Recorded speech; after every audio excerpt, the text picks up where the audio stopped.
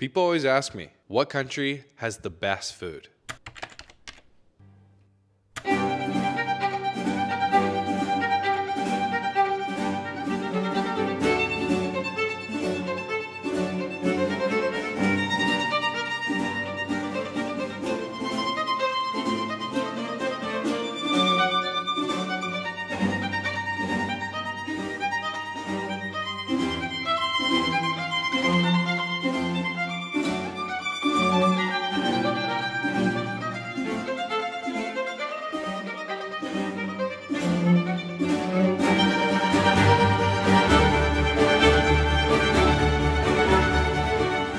This documentary dives deep into Taiwan's culinary traditions from across the island, but kicking things off in the capital.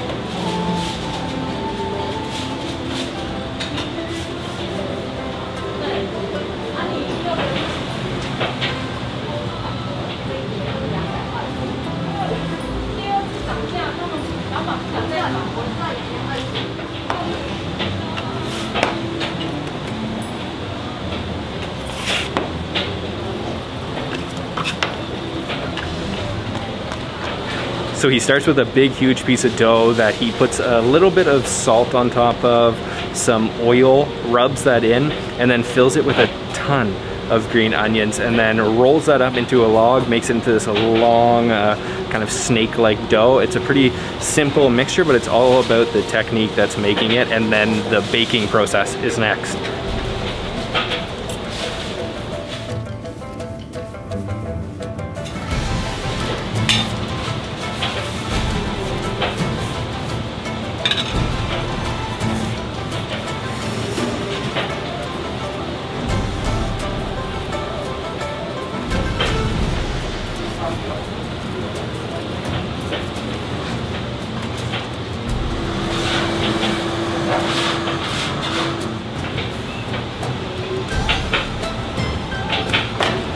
He gets all suited up to work with this extremely hot oven, so he puts on these like sheaths, these things to cover his arms, and then soaking wet gloves, and then puts his entire arm inside of the oven, which is a charcoal oven, and then sticks them to the side. It reminds me exactly of a tandoor oven, and it reminds me of kind of naan bread, but it's totally different with the sesame seeds with the green onions on the inside. So it's a meal in itself, or sometimes you can get a fried egg in it, but I'm gonna try it just plain, fresh out of the oven.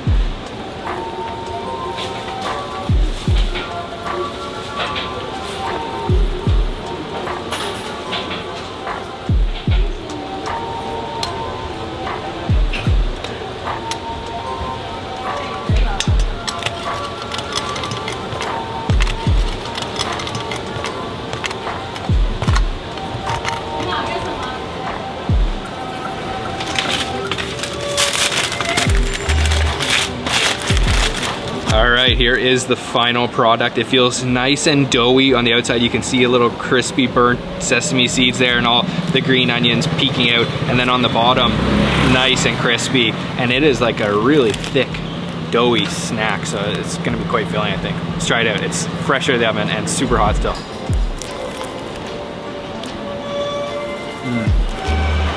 It's really bouncy and a little bit chewy on the inside, but then the outside's got a nice crisp layer. The flavor is mainly just sesame seeds, a little bit of saltiness, and then of course the green onions. It almost tastes buttery on the inside, so I'm not sure if he's just using oil or if that was butter or something, but oh yeah, that is super satisfying. Fresh out of the oven, this is how you want to eat it. There's so many green onions inside, look at that. The inside part of that, it is so juicy from all those green onions. There's not much to it, but that's Taiwanese breakfast. Simple, but satisfying.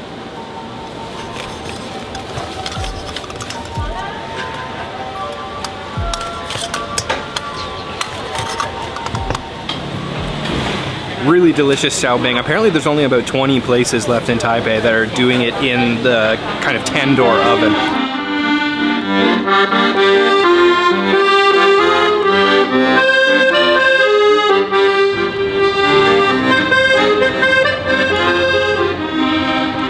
Those two restaurants were just down the street from the Chiang Kai-shek Memorial Hall and Liberty Square here in Taipei. One of my favorite places to hang out. It is about 11:30 now and getting super hot, but this is somewhere you have to check out when you're in Taipei.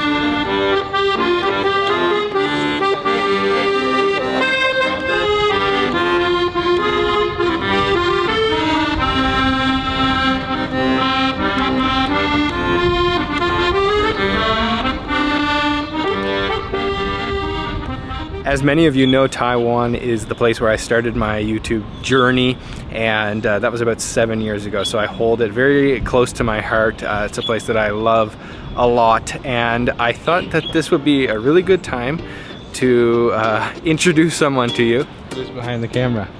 Hey guys. Okay, this is my girlfriend, Mink. Where are you from?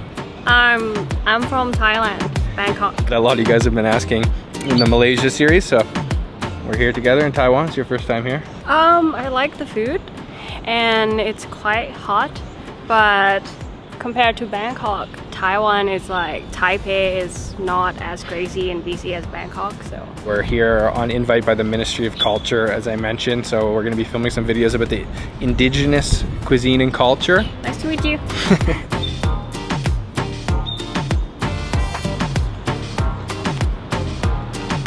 So now, if you see a little Thai girl in the background, you know who she is. The square is actually set up for a performance that they're having soon, but this is just one of my favorite places in Taipei. It's so beautiful. This is the National Theater behind me. The other building on the other side is the concert hall, National Concert Hall. So that was a little bit of what you can eat for breakfast here in Taipei, and now I want to show you what you can eat at nighttime. Of course, the best place to eat at night in Taipei is the night market. So I've come to the Tonghuan night market. Let's go eat some street food.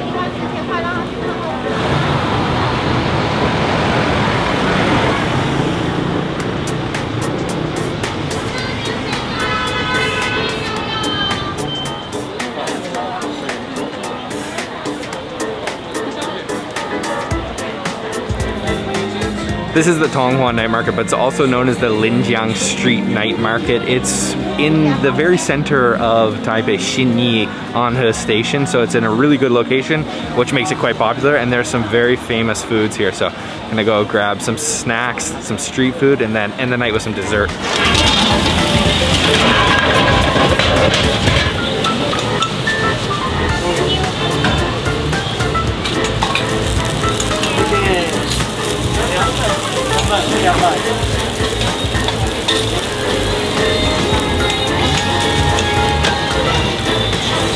Careful.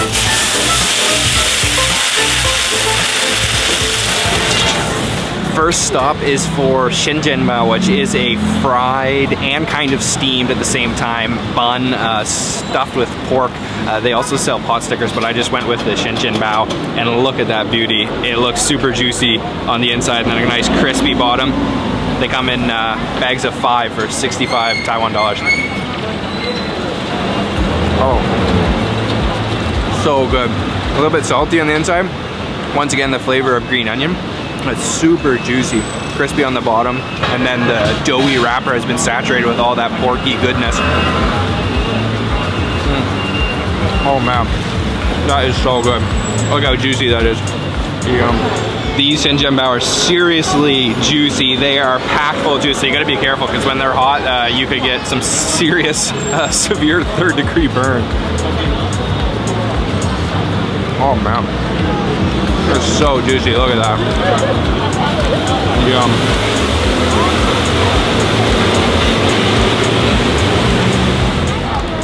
What do you think? First Taiwanese night market experience. You like good. It? Juicy?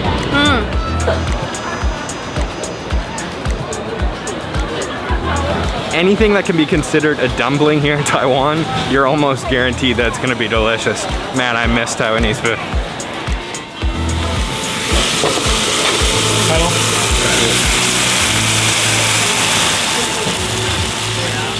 My next stop is at this little restaurant that's selling kind of Taiwanese Western food, and I ordered up the pork chop. So it's served on this stone plate that's sizzling hot when it comes out. There's some noodles, which kind of look like pasta to be honest, and a fried egg. And you can get beef, you can get chicken. I went with the pork chop, and you can also choose what kind of sauce you want. So you can get a mushroom sauce, or you can get, like me, black pepper sauce. So go for a little cut there. Oh, it is sizzling hot. Look at that.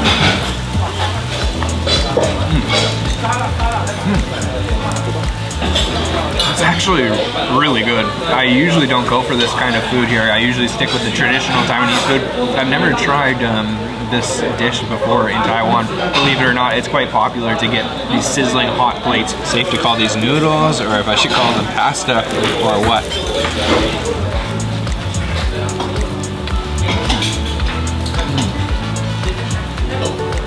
The flavor is all in that black pepper sauce. It's got a really nice kick to it. Actually, this is super good. I thought it wasn't going to be good. I wish I would have tried this a long time ago. It's a nice thin pounded piece of pork, so it cuts through easily and it's still nice and juicy and tender. Let's try it with some of this fried egg. They give it to you like this. They don't even fry the egg, they just let the egg cook on the hot plate like that. Well, it's gonna be hot, I think. Oh, too hot. Oh god. In Taiwan, they have a thing that they say you have Taiwanese dead tongue, because the food always comes to the table sizzling hot like this, but this dish is exceptionally hot. All right, let's go. I'm gonna get my Taiwanese dead tongue back.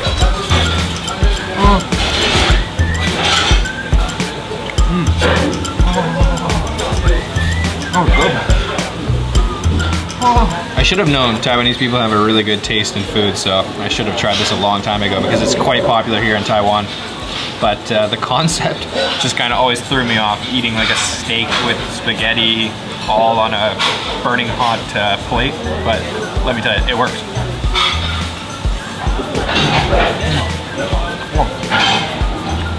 So good, actually.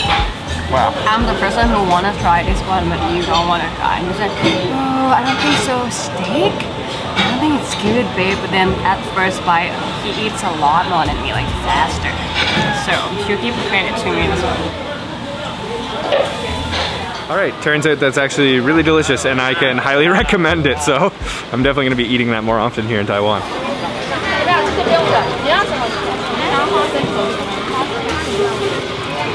There's a tiny little pushcart stall right in the heart of the Tonghua night market. He's serving a popular dessert. It's one of the most popular stands in the entire market, and it's taro balls, so little balls of taro that he's frying, and he kind of works them in the oil, and there's a 10-minute wait just to get these, so I placed my order waiting for him to finish cooking up my balls.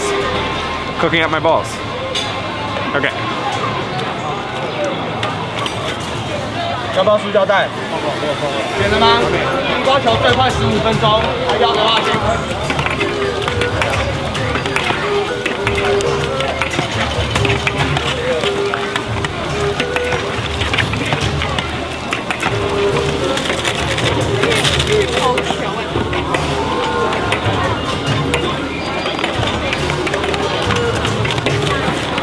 好，谢谢。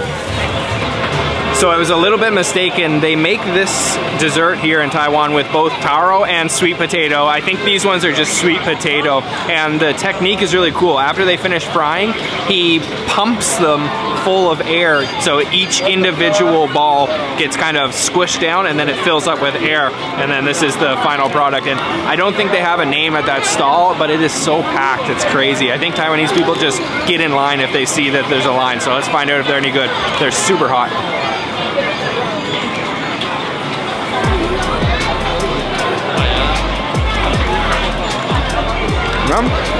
It doesn't have much of a flavor, really. I don't think they've added anything to it.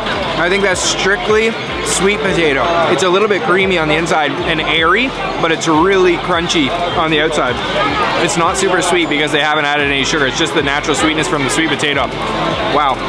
I can't believe people are waiting so long for this. It's just like fried air is what it kind of tastes like, with a little hint of sweetness. It's all right, not my favorite. We're standing inside of like an arcade. It is absolutely crazy. Is it?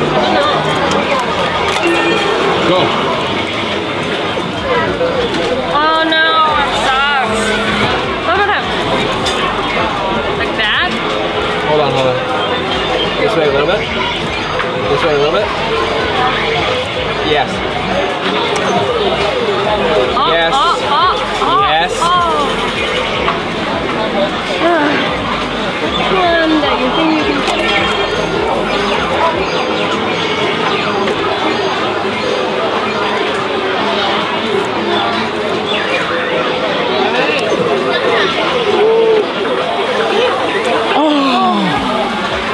How do you feel?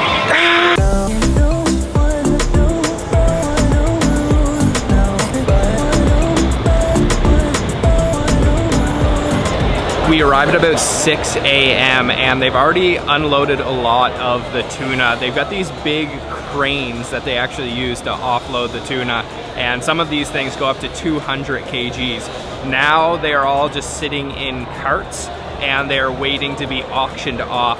So the individual cart owner will take his whole cart over and then they'll auction each one off. We'll go check out the auction in a minute, but just checking out the overall area. There's also some other species. There's swordfish, there is mahi-mahi, a couple other different little things. And it is just really buzzing in here with activity, even though it's only 6 a.m. and so many tunas, and some of them are huge.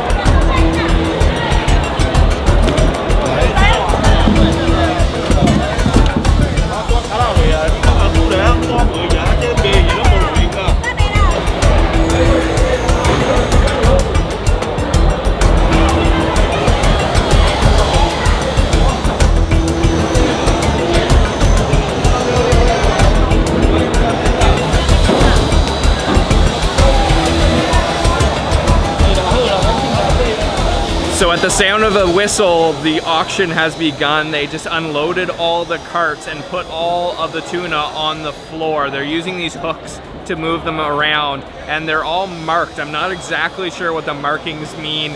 It's kind of like another world here where only the participants, the auctioneers, and the fishermen really know what's going on. But we are just enjoying the intense atmosphere in here, and you can see all of the southern bluefin tuna behind me. I don't know, there's gotta be hundreds.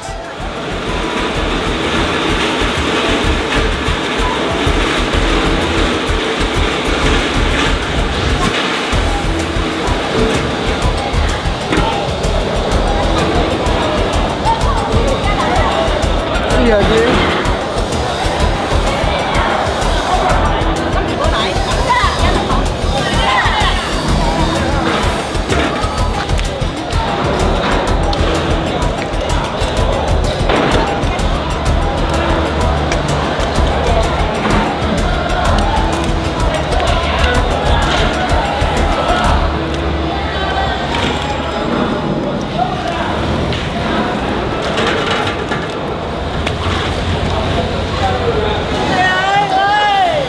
It was like they flipped a switch in here and it got really chaotic. They were just dragging fish all over the place. They started by rolling out the scales, and then all the tuna are separated, I believe, by the different fishermen's catch. They're weighing the tuna, most of them in the 60 kg range, but they can get much more than that. We actually did see one swordfish that was absolutely massive, probably around 200 kgs or even more.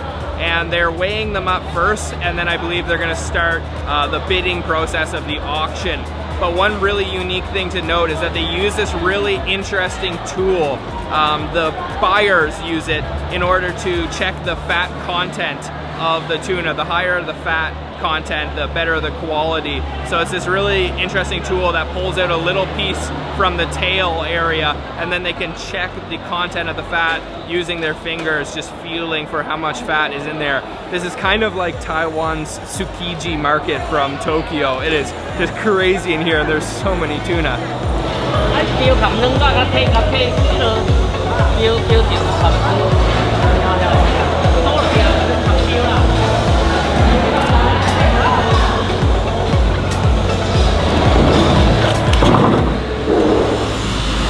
So things have definitely calmed down in here. If there was one word to describe this place, it would definitely be chaotic. That was just like 30 minutes of craziness. And the last step is to clean the tuna and chop them up into pieces and take them away to the shops to be sold as seafood. That was really fun to watch, and the atmosphere is just out of this world. You can get really up close and personal, unlike the fish market in Tokyo, Tsukiji. Well, now it's called Toyosu.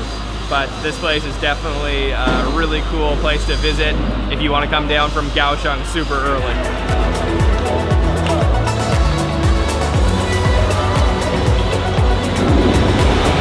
I'm not gonna lie, it definitely doesn't smell too good in there, but seeing them pull that little bit of pink meat out is making me a little bit hungry. So we're gonna head down to the public market now, the Huaqiao market, where you can actually taste some of the seafood.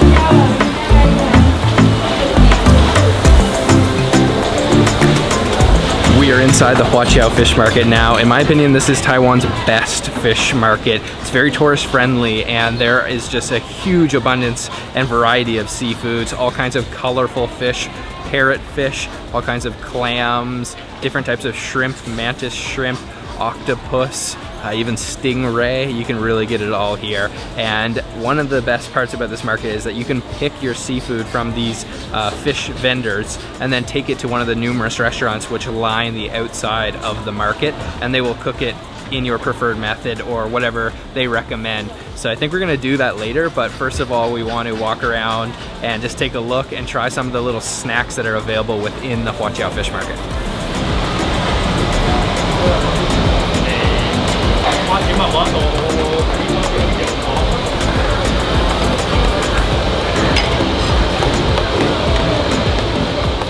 So there is one little stall in this market that's really popular, and they're selling fish cakes. And the fish cakes are stuffed with a boiled egg, and they're making them by hand. So they've got the fish cake paste, and then they just take the half or like a quarter of a boiled egg and then put it inside the fish paste directly. And then they're just dropping that little almost like sausage oblong shaped fish cake into the oil, frying it up. And then you can just order them one or as many as you want. I think we're just gonna get one to try. So we've got our fish cakes here, and they are actually double fried. I think in either two different types of oil or two different temperatures. And the second frying is for that exterior, that golden crispy exterior. And there should be a piece of boiled egg on the inside. I think this is gonna be really hot, but let me try to take a big bite. Oh yeah. It's very simple. So it is seasoned with a little bit of salt and pepper, and then she's just skewered them up for us. It's perfect little snack. Not much to it. It doesn't have a very fishy flavor, and I haven't gotten that egg yet. You can see I gotta get one more bite to get to the egg. Oh yeah. That is nice. I like that little snack. That was a good fish cake. One of the best things about this market is that there's a lot of free samples, so we're on a little bit of a sample hunt. So we spotted this stall that has samples of fish floss. He's got a big pile of it right here. You can see it's got this really unique texture. I don't know how to explain it, but almost like cotton candy or something. And I've got a little cup of it, so let me try.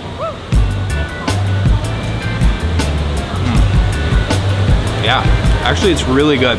It's not salty, and it's got a very light seafood flavor.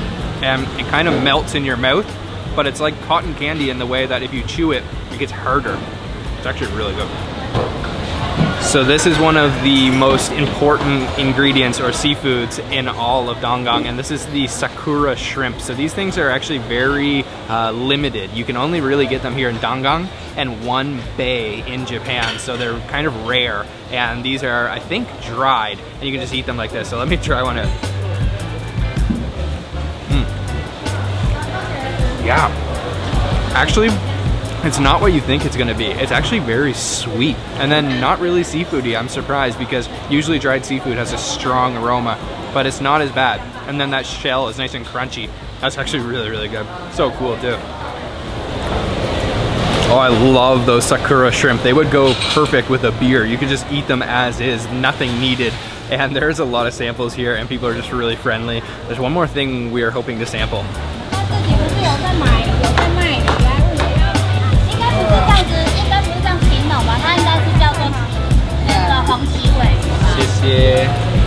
Okay, so this is another one of the specialties of Donggang, and that is the tuna, the sakura shrimp, and then this, which is the oil fish roe. So it's a deep sea fish, and it's different than mullet roe, which is also very popular in Taiwan, and this is more rare, more unique, and they have to do a long process of drying and curing and washing the roe. And she put a little bit of mayonnaise on the top, and I'm not sure if I'm gonna like this or not because I'm usually not a fan of the mullet, but I've never tried the oil fish roe. Oh, it's actually not nearly as salty as I thought it was going to be.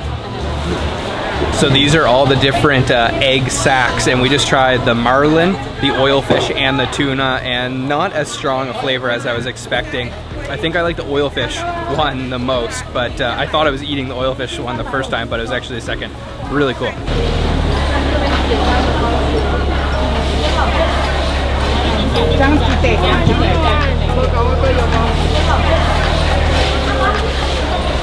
So there's a few sashimi sushi stalls within the market, and they have all of the tuna laying out front in their display case, and it looks incredible. So you can see the different cuts of the tuna. Here is the extra fatty belly.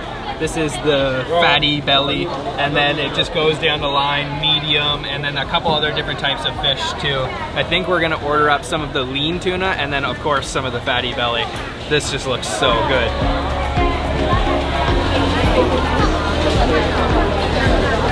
So there's a little counter seating that you can sit at, and you can spend your whole bank account here if you want. I just asked them how much one of the big chunks of the otoro, the fatty tuna, was, and it was 33,000 Taiwan dollars, so that's like well over 1,000 US dollars. We're not getting that. We just got, I think, around 700 Taiwan dollars worth of tuna, and we've got a little bit of green tea while we wait.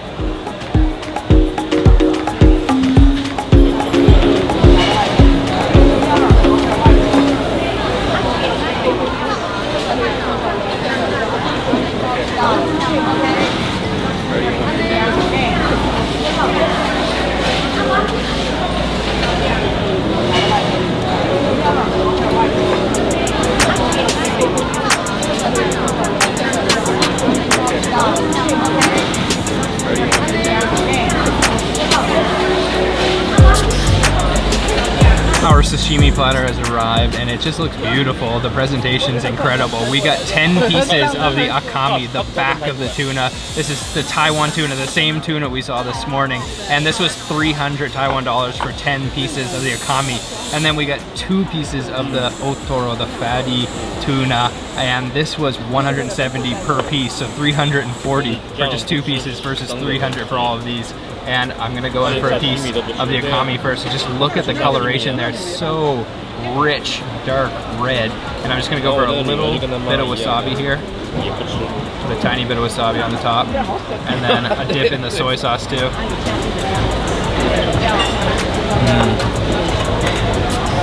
Oh man, that is so good.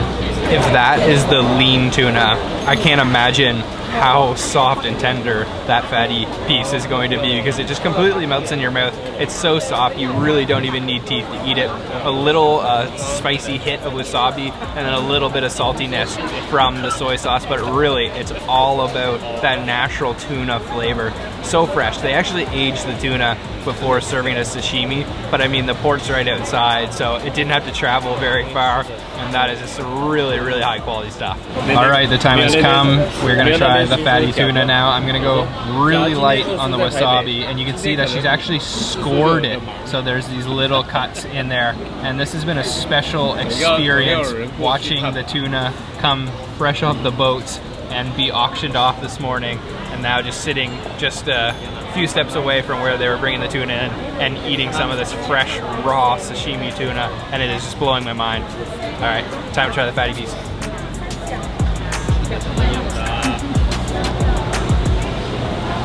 Wow. Wow. That is absolutely on another level. It goes in a solid, and as soon as it hits the warmth of your tongue, it completely disintegrates because the fat content is just so high in there. It is marbled all throughout the muscle that it just starts melting, and then the muscle just starts falling apart, and it coats your mouth in a film, and then you can taste that fresh tuna underneath that film of fat on your mouth. It's hard to explain, but that is like an experience more than just a taste. It is so good, and we have eaten at some of the best sushi restaurants in the world, and I would argue that this is just on par with those places. That was incredibly good. That was well worth the price. Incredibly delicious, and we are not full because that was just a little couple pieces. We're gonna pick out a fish in order to have one of the restaurants cook up for us, and we're gonna get like a Taiwanese style meal now. Check out all these crabs, like a crab army. Oh, 可以这个吗？哦，可以，没关系，哎，没关系。So we picked this stall to buy our fish from. She's got a complete spread of different things, all different shapes and sizes. Look at this colorful blue parrotfish here. But we went with one of these little red snappers, so it was 180 for one of those, and we will probably get that steamed at the restaurant. After an early morning at the fish auction and a long day walking around the market and sampling all those delicious foods, I think a beer is in order. Oh, that is so good. It is way too hot.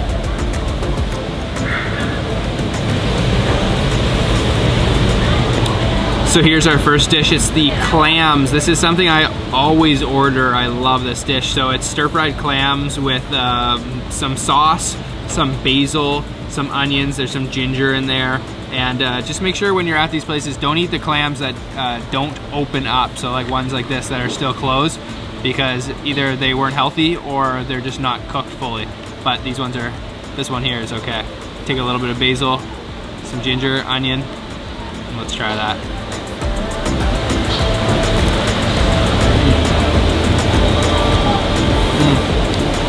That is always my favorite. The basil's a little overpowering. It's very earthy and a little bit floral, and then strong ginger flavor. Those clams are nice and fresh.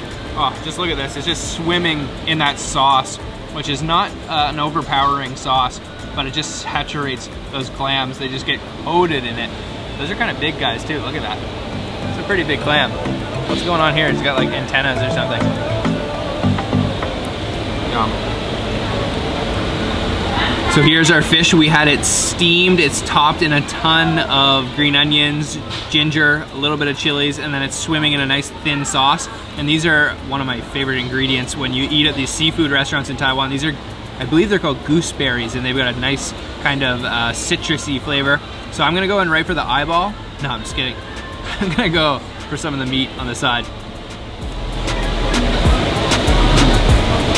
The texture it takes on from being steamed is really unique. I think this one may have been over steamed because it's a little bit mushy, and there's actually not a whole lot of flavor going on there. But I do like it with the ginger, and then that sauce is a little bit sour and a little bit of soy sauce flavor. But I think it may be overcooked actually. You grab a little bit more meat. You can see it's a little bit mushy. I'm gonna try it with one of these gooseberries. Oops. Oops. There we go. Yeah, that berry is just a burst of flavor. Unfortunately, the meat's a little bit too soft for my liking. Next up is the shrimp. They look like they've been sauteed in some spicy sauce with some onions, and don't worry, I have sanitized and washed my hands, but I'm gonna break this open with my hand. Wow, that is smoking hot. Woo! All right, let me take the rest of the shell off. Shrimp is disassembled, but this definitely needs to get dipped in that sauce, and let's give that a try. Oh, that is awesome. Oh, those are cooked perfectly. Still nice and firm, and that sauce has got a little bit of a kick to it. It's a little bit kind of tangy, and then I just love the natural flavor of the shrimp, and you can take the head and kind of suck out some of those juices. This is a good seafood meal. I am a little bit disappointed because this fish is kind of flavorless, but never forget to flip your fish over when you're done on one side. It's kind of a tricky task. Oh no, oh my god. Well, that works, right? Fall off the bone. Yeah, fall off the bone. That's what happens when it's over steamed.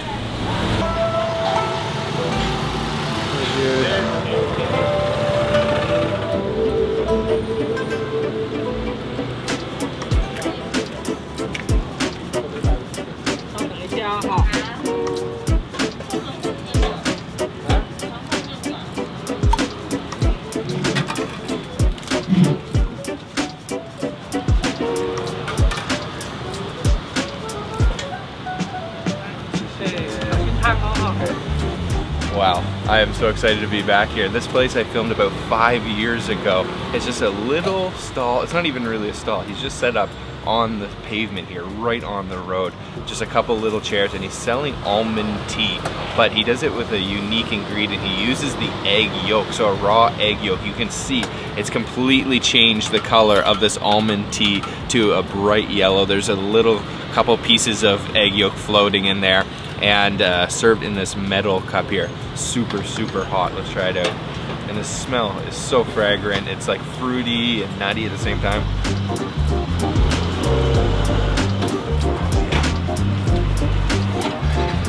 It's such a complex flavor. Even though it's a simple drink, it's really hard to describe. You need to try this in Taiwan. It doesn't taste like almonds. If you just eat almonds, no, it's not the same taste. It's like a really strong, fruity flavor, and this place is doing it in such a traditional way. Like I said, right on the road, right on the pavement. Super cool. Oh, it's so creamy and delicious. Yeah.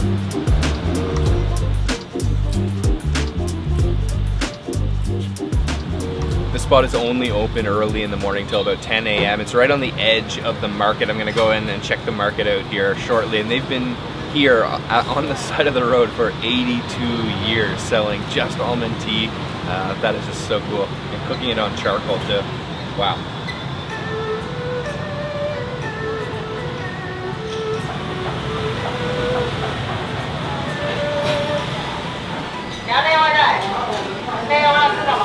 I'm directly inside of Jai's East Market, and I've come to a really popular stall that's serving beef soup. So they have a massive cauldron, and they've just started packing the broth full of tripe and skin and beef lag and all kinds of different cuts of the cow. And you can order it with all the different intestinal cuts, like liver, kidney, intestines, but you can also just order the beef meat, and it's all, the flavor is gonna be coming all from that broth, which has just been simmering away all morning with all of that fatty, beefy cuts of meat. And I just love the huge cauldron here. So I'm gonna sit down with all the locals and order myself up a beef soup.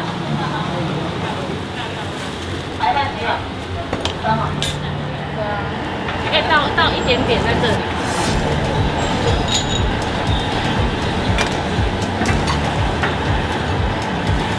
那你们点完饭了不要离开哦，2个放好1个肉。还没有人到领的，有人到领的时候就会分给你了，不要去拿别人家的菜。 They just keep packing and packing and packing that cauldron full of different cuts of the cow, and she's got a little like kind of bamboo weaved basket that she puts whatever cuts you order, so you can order anything you want, and then just blanches it quickly in the boiling soup and then served in the bowl with a little bit of ginger. So I ordered mine with just the beef. No intestines, because you know it's only about 8 a.m. right now, so I felt like just having beef. And look at all of that. They really go generously, and a little bit of ginger in there, as I said. Go for a little dip in this sauce over here. 2 types of sauce. It looks like a red and brown sauce. Let's try that.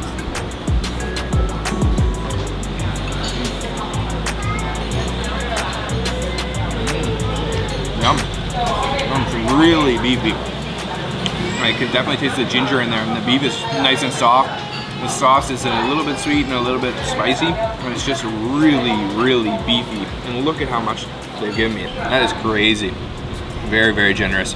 Go for a little less sauce this time so I can taste the natural flavor. Yeah. This is a popular breakfast item here in Jai, especially with the older folks. They like to have this soup. They close down only about 11 a.m., so it's only open in the morning. Yum, that is good. Wow. Here in Taiwan, simplicity is king. High quality ingredients, simple flavors. That's really what it's all about here. There is so much to eat here in the Jai East Market. This is my favorite traditional market in all of Taiwan. So just around the corner from the beef soup stall is a famous fried meat roll.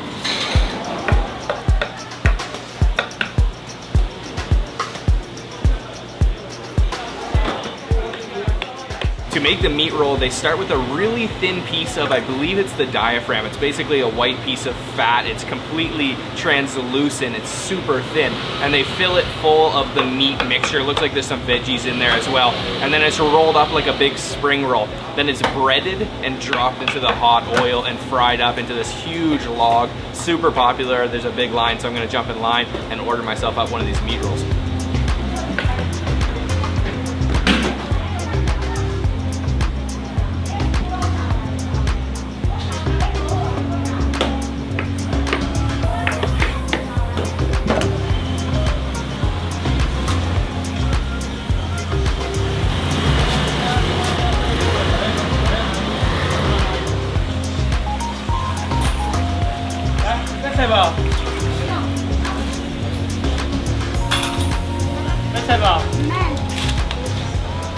So this is the final product, all chopped up. It's absolutely huge, and I think it's to be taken home most of the time and eaten with a little bit of sauce, but I'm just gonna sample it now as is, fresh out of the fryer. I think it's gonna be really hot, and I can see a couple little carrots and maybe some green onions, some other veggies in there as well, and then that diaphragm has been completely fried to a crisp on the outside.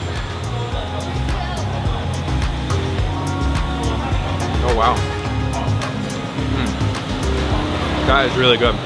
It's juicy, super, super juicy. And just a thin, crunchy layer on the outside, but the inside's got a nice bouncy texture, almost like a fish cake texture.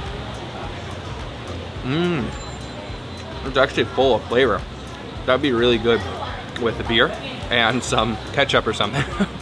But yeah, there's definitely some onions in there as well too.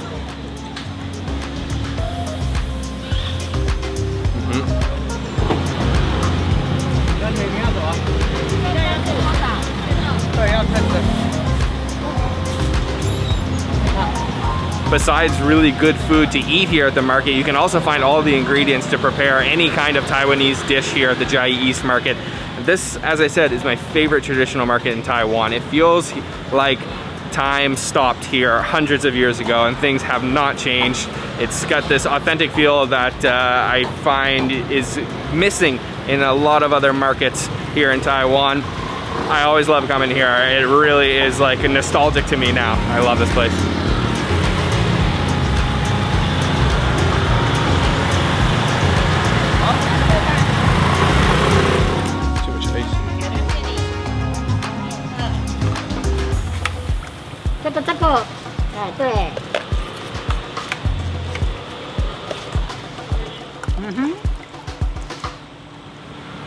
this next stop, it's my first time to come to this particular shop, but it's a very historical shop. It's been around here in Chiayi for over 100 years, if you can believe it. And they specialize in star fruit juice. So this is it right here, star fruit juice. And you can see she's giving me it with a fork because there's actually some pieces of star fruit down at the bottom. But let me just try some of the juice by itself first. Lots of ice in there too.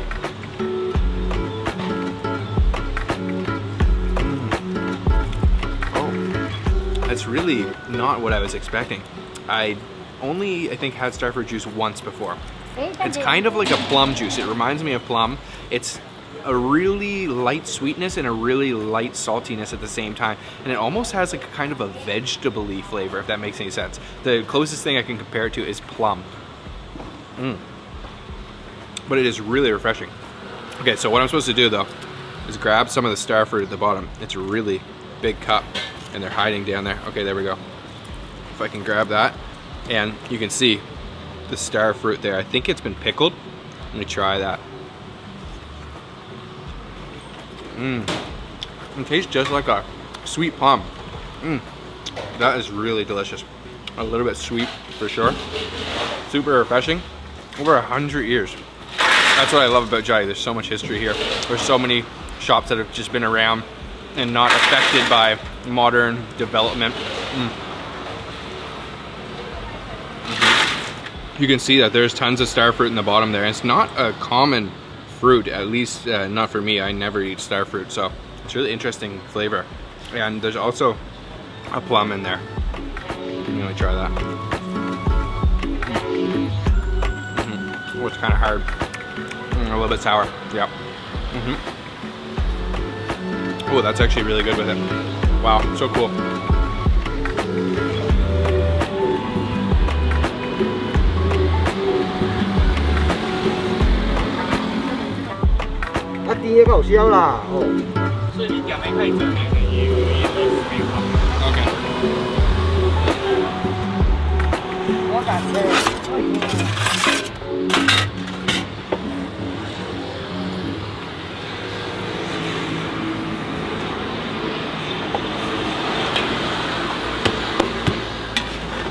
There's a man set up on the corner with a stall, and he's selling something called meyatzen, which is a traditional, very old school style Taiwanese dessert. So it really reminds me of Indonesian martabak. It's basically a batter that he fries, big pancake.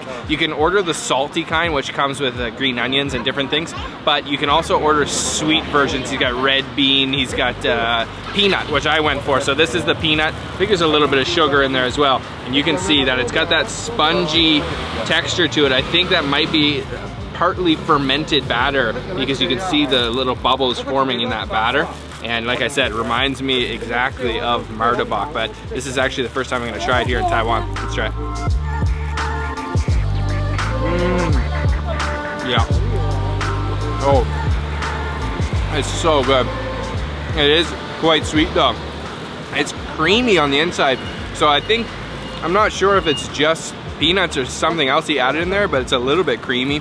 And I can definitely taste a strong peanut flavor. It kind of tastes like peanut butter toast, but not crunchy or crispy toast. Instead, really soft, spongy bread. It's like a sponge cake on the outside is how I describe it.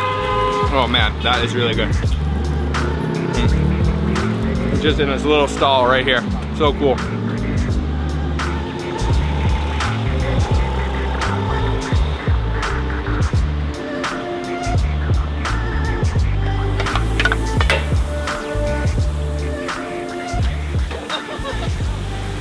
I rarely ever see someone selling this street snack here in Taiwan. It's really only this guy that I've seen selling it on the corner here in Chiayi, and he's been doing it for 60 years. Again, I just love that Chiayi people really hold on to their historic culture and really keep their food culture alive. It's awesome too. Try it out. Well, it wouldn't be a Chiayi food tour without chicken rice. Well, that's what they call it here, but it's actually turkey rice. If you know anything about Chiayi, it's turkey rice is its namesake. Famous all across Chiayi. You can find tons of turkey rice restaurants, and I'm just gonna pop into a local one, show you guys what it's all about. Let's go.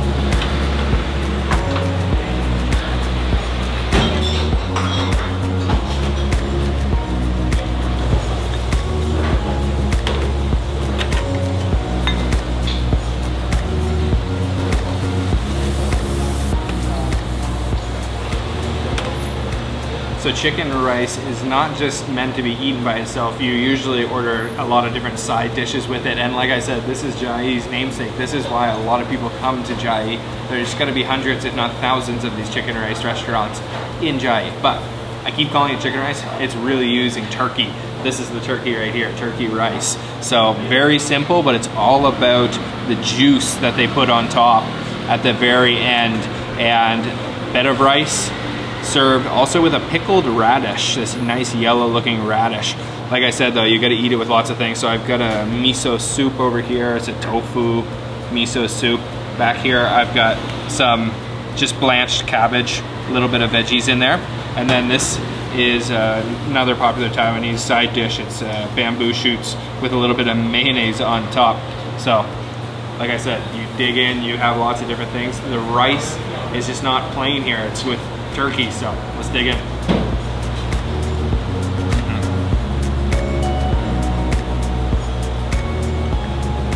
Not bad. It's got a really fresh turkey flavor, and then the juice completely soaks into the rice, so that's where a lot of the flavor is coming from. It's not salty, it's just very natural. But if you want to have a little salty, you can have a bite of the radish. Yeah, that's always really salty. Let's try it with some side dishes. As I was saying earlier, very simple flavors here in Taiwan. Just some blanched cabbage. Very healthy though, I love it. This is Chiayi food. To be honest, not a huge fan of the mayonnaise, but let's try it. Some bamboo shoots. Yeah, it's weird. But the turkey rice makes everything good. Chase that with a little bit of tofu miso soup. Yeah. Same as a Japanese miso soup.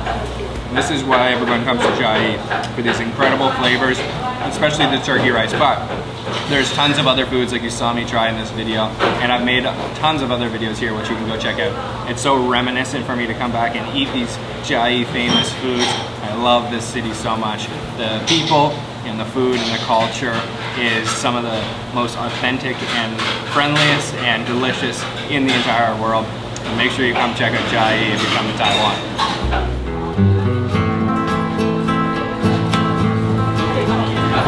You can feel it in the air that the Dragon Boat Festival is here. The mood has changed and things are particularly festive feeling. And at markets like this one I'm at right now, you can find all the necessary ingredients for making the zhongzi. You can find the bamboo leaves, which are used to wrap the dumplings inside of. You can find all the different fillings, particularly the duck eggs. You can find the rice, of course the rice, that's the most important ingredient of all. And one other thing you can see a lot of here is these bundles of plants, particularly calamus, wormwood, a couple other things, and these are used traditionally to hang in front of the doors of people's houses in order to ward off evil spirits. So it's a superstitious tradition going back centuries. And you can also buy the zhongzis here. They're pretty much everywhere you look, uncooked and cooked, hanging in bundles, and people are buying them like hotcakes. But we're not going to try the zhongzis here. We're going to try out some of the famous restaurants. But first, let's go see exactly how these zhongzis are made.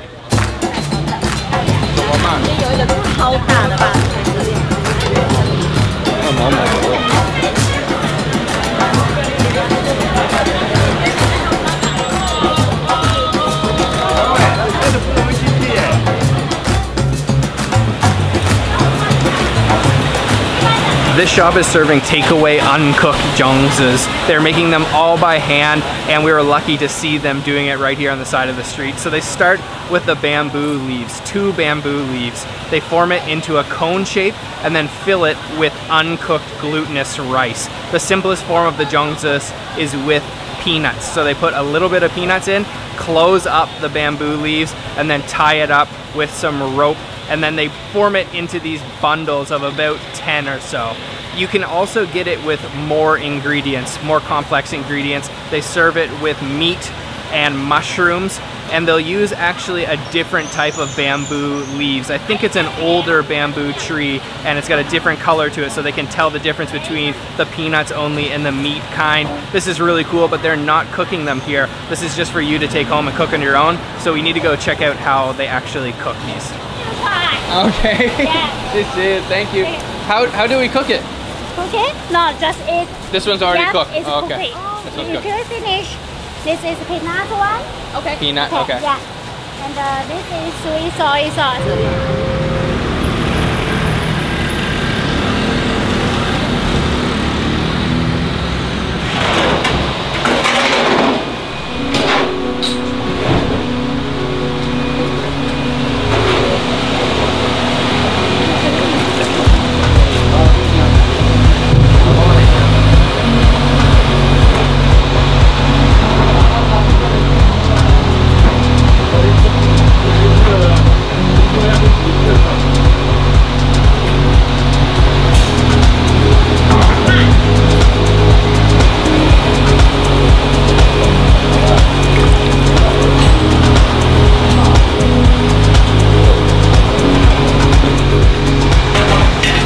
So this spot is making thousands of these zhongzes. They have at least 10 of these massive pots that have been boiling them away for probably a couple hours. And they're all wrapped up in bundles of maybe 10 or 20. And they have to hook them and pull them out of the water.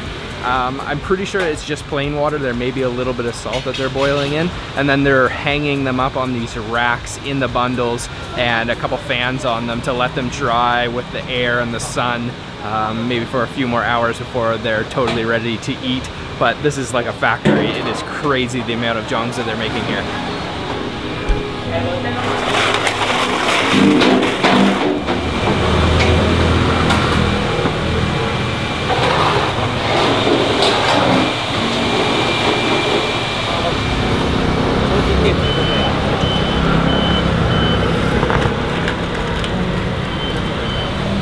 So those were the ones that were finished cooking. These are the ones that need to be cooked. And there is more, thousands more. Wow. I can't believe how many they're really cooking. Crazy. After seeing us filming, they would not let us leave without a couple zhongzis. Everyone is just extra friendly because of the Dragon Boat Festival. That was such a cool place.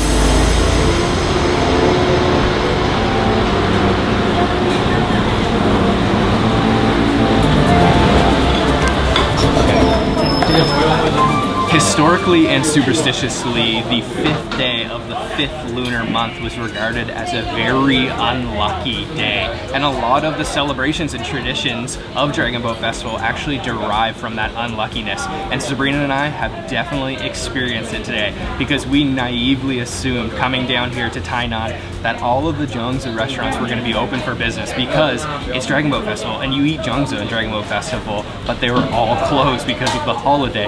Luckily, this one was opened. It's been open since 1872. It's the oldest zhongzi restaurant, but when we got here, they were sold out. We had to beg them for one zhongzi. Luckily, they had some more out back. We were able to do a little bit of convincing, and we got their famous zhongzi right here. It's the 8 Treasures zhongzi. It has 8 ingredients in it. So it has scallops, fish, sakura shrimp, mushrooms, meat, chestnuts, and rice. And then you can see it's got this very thin sauce, which is uncommon. Usually they give you a very thick sauce. It's in that pyramid shape. It is really beautiful, and I'm so happy they were able to give us one zhongzi. So let's dig into their famous 8 Treasures zhongzi. So I can actually see some of the ingredients from the outside. I can see the duck egg yolk on top, salted, and then I think this is a scallop there. This is either the mushroom or the chestnut, and that's the other one. And then you can also see the sakura shrimp over here. I'm just gonna go in for one of these corners here, which might not actually have very much, and really get a flavor of that sauce. Looks like there's a little bit of meat inside. Let's try that.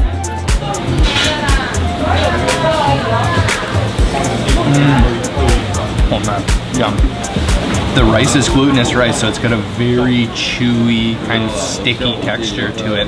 There was a little bit of meat in there, but the flavor is mainly coming from the sauce, which is like a thinned out, watered down soy sauce. Let's dig in and get some more of these ingredients. This is definitely a deluxe jeongsa. Usually they just come with very simple ingredients, but this one has all kinds of different things. I've got the mushroom here, some rice. Let's try it.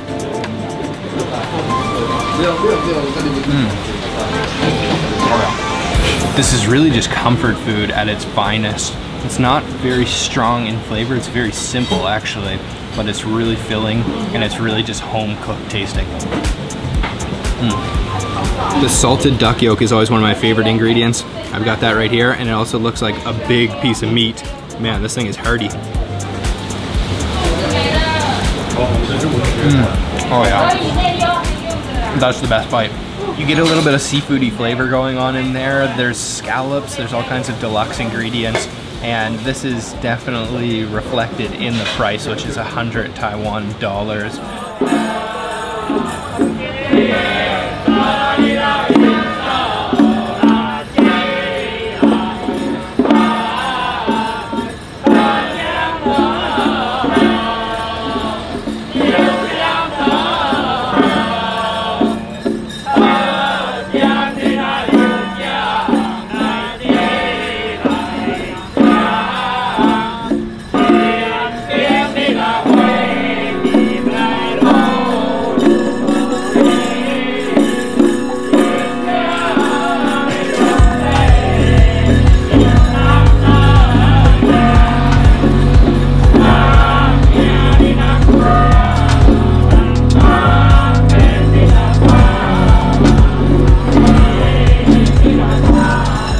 This time of year, everywhere you look, there is traditions and celebrations going on like this one. So cool to watch.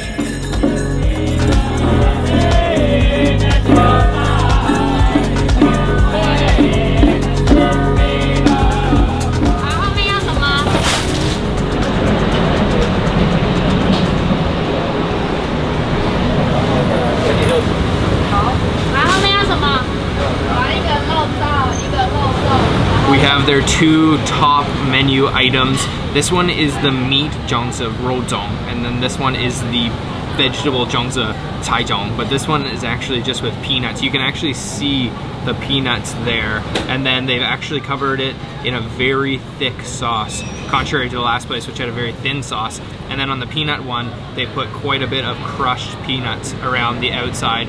The meat one, same, but without the crushed peanuts. They both look really good, and these are the most typical types of jeongsas that you will see commonly found around Dragon Boat Festival. Let's dig in. Let's start with the peanut one. I'm gonna make sure I get some of those peanuts that are inside with lots of sauce, but also some of the crushed peanuts over here. Let's try.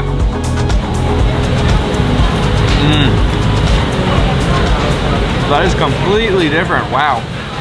Very simple in flavor, served hot and fresh. That peanut, crushed peanuts, has a little bit of sugar, I think, in it too, because this one's actually got a little bit of a sweetness, but it's very dense with the glutinous sticky rice. Let's try the meat one. This one's the real classic, like the OG of jeongsas. The pork jeongsa, you can see the fatty chunks of pork there, all that rice.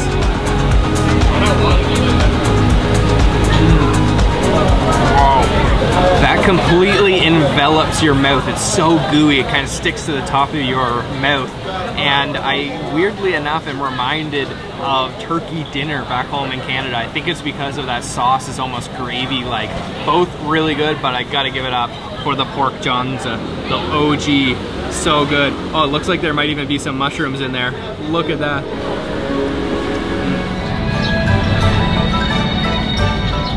We've come down to the Anping Canal here in Tainan City. This is where the dragon boat races take place annually. It's the international dragon boat race, but of course this year there's no international participants. And the reason why they do these dragon boat races is to honor the famous poet Chu Yuan. So a long time ago, he actually attempted to commit suicide by jumping into a lake and drowning himself.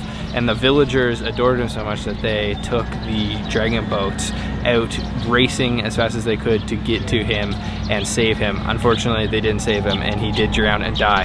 And then in order to save his body, because they couldn't find his body, they actually threw the jeongsas in the water to distract the fish So it's a little bit of a morbid story, but now we have Dragon Boat Festival. We're gonna hang out here for the day, check out some of the races, check out some of the things going on. I'm really excited to see these races. 即将出发的是公开男子组小型龙舟，也是昨天38场次的一场比赛。那我们在峡水道抛红色桨的是金龙高手，在溪水道抛黄色桨的公子，我们这一场对也让观众看到用手拉除了第一种线，所以完成200公尺，加油！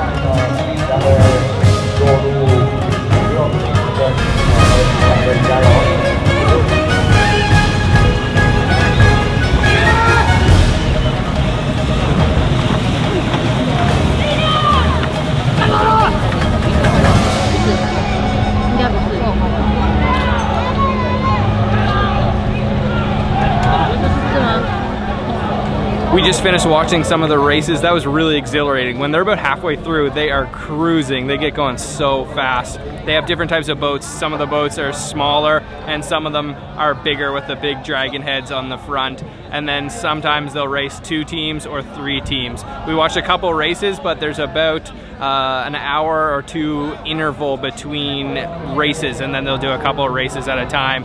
Despite the heat, there's still a lot of crowds here. It is smoking hot. There's a bunch of stalls also set up selling different things, especially a lot of street food. I think we're gonna go take a peek at those now.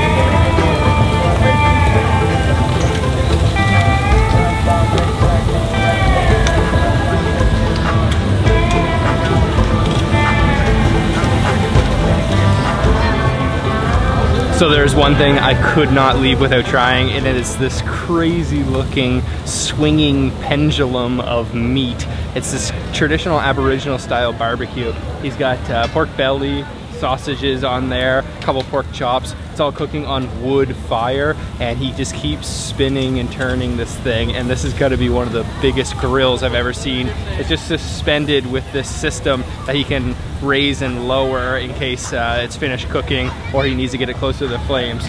But wow, that is just crazy looking. Swinging pendulum of meat.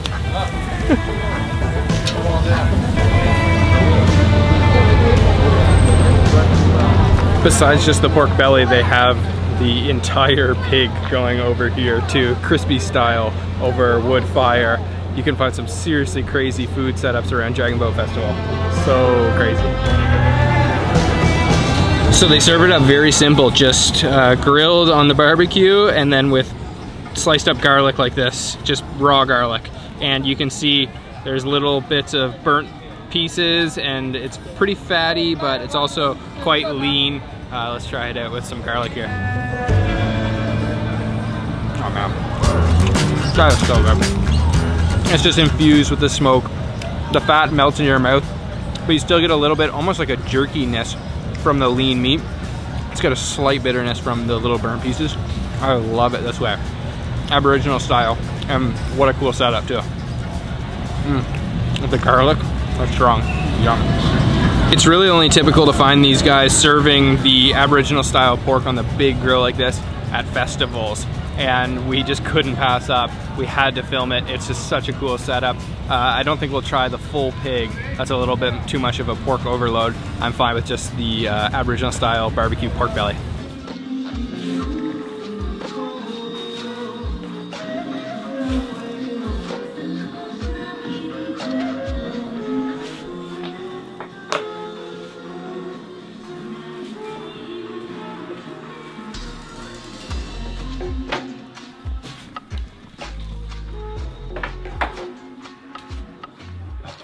So in this little room here, she's got the noodle. It's thick right now, but it's going to be thin when they're finished. So she's stretching it out between these two wooden sticks, and it's all about the technique, and she's super fast. The floor here is completely covered in flour, so they keep putting the flour on the noodles to prevent it from sticking together, and she's just barefoot in here with a ton of flour on the floor. And then they're going to take it outside to stretch it out to become very thin mianxian, the really thin noodles, and dry it under the sun. But this is just like the first step here. It's a really cool process, and they're doing it completely traditional, all by hand, of course.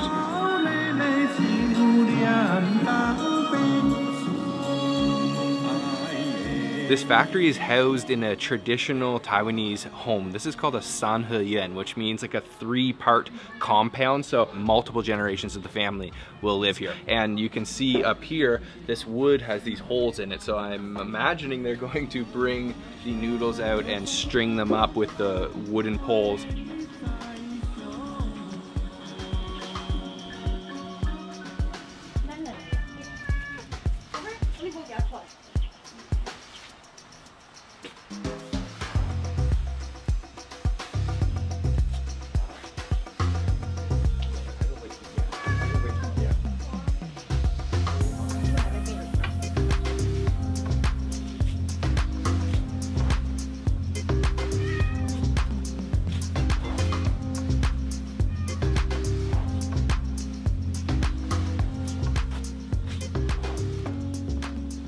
So they brought the noodles outside now, and she's pulling them and hand stretching them until they're the desired thinness, and it's almost like a dance. She keeps going back and forth, making sure to pull them but not too much as to break them, and they're becoming super thin. And then the second process is to hang them up, as I said, on these wooden beams here and let them dry underneath the sun and the wind, and you can just see they are so thin, ultra thin, and this place is gonna just fill up with noodles here.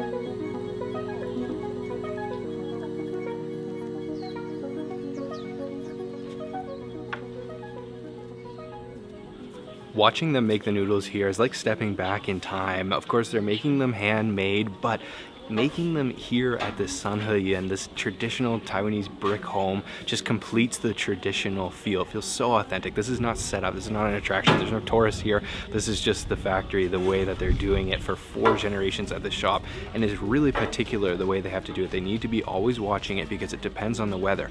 If it's too hot, the sun's too strong, they might dry out faster, so they could crack. Or if it's too windy, they might all tangle up together. So they're really careful to watch the noodles and make sure they're drying properly.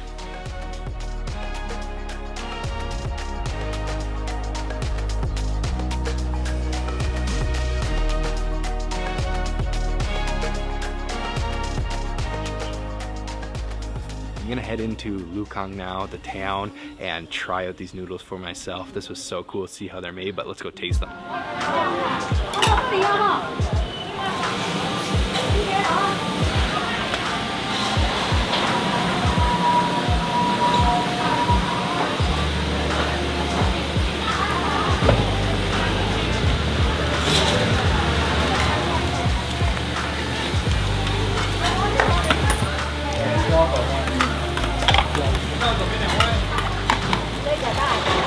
This is the spot to try the mianxian noodles here in Lukang. It is absolutely packed with locals, and this is the dish. So you can see it is an extremely thick noodle soup. It's thickened with starch. There's chunks of pork in there, a little bit of cilantro on top, and you can see all of that beautiful, beautiful thin noodles.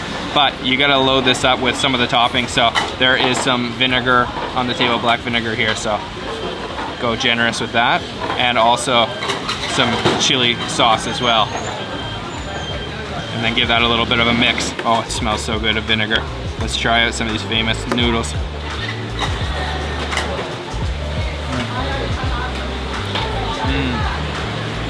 Whoa.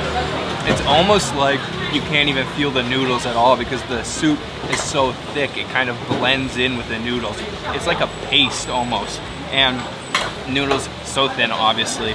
The flavor is mainly coming from that chili and vinegar that I put in there. Let me try to find a piece of pork in there. Oh yeah, you can see a nice piece of pork. It looks like it maybe was fried too.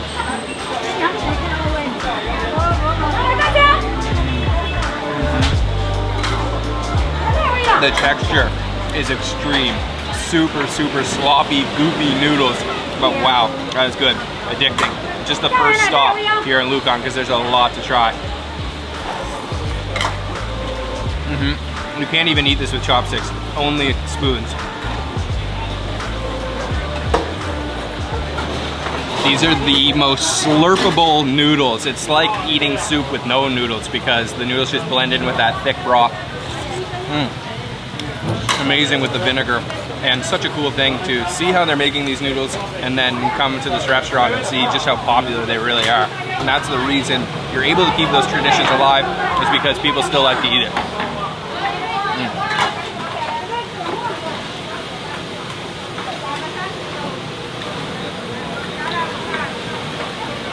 You can see just how popular it is. They've got two massive cauldrons of the noodles, and the customers just keep coming and they keep cooking them. And that was absolutely delicious, so good.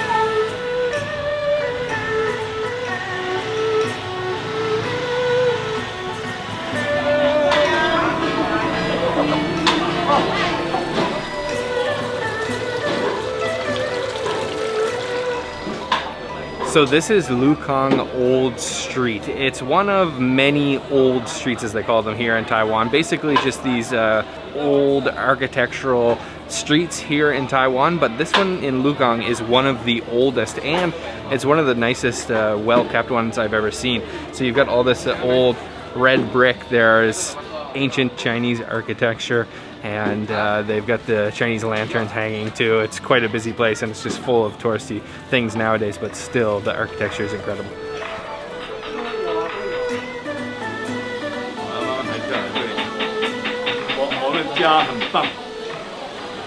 I just popped into one of the old stores along Lukang's old street, and this shop is just absolutely beautiful on the inside. All the original woodwork, and it's been painted in these beautiful colors, and this shop is selling different drinks and different desserts. So I went with something I've never tried before. This is wheat roasted flour tea, and it's iced, and it looks like there's some puffed rice on top. So I guess it's roasted wheat flour, and then it's kind of just like brewed into a tea. Let me just try this.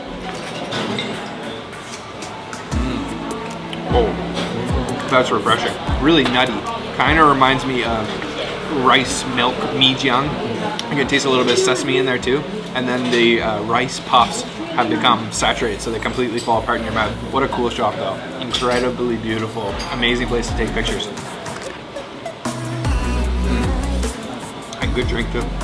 The owner just told me he calls this Taiwanese cappuccino. It is really nice and thick. It's almost milky, but it's just made with that roasted wheat. This place is worth just stopping in no matter what you order, just because the beauty of the shop is incredible. My owner wants to show me something here. Look at this. So he actually makes these himself, and he's been to France, a bunch of different countries to teach people how to make these like figurines. Wow. Whoa, this is intricate. He can take the hat off. He's got a little beard on there. Wow, and it's all handmade. He does these himself. Very cool. So the owner was just telling us that some of the buildings along Lukang's old street are over 400 years old, and he's got these posters up on the wall in this shop that are about 100 years old from Shanghai. He bought this building and renovated it about 40 years ago. It's just so cool. I love all this beautiful painting and all the woodwork in here. So cool. Wow, that is the coolest shop ever, and you can really feel the tradition here in Lukang, from seeing those handmade noodles to walking along the street and hearing about the history here. It's really a place where you can feel the traditions of Taiwan.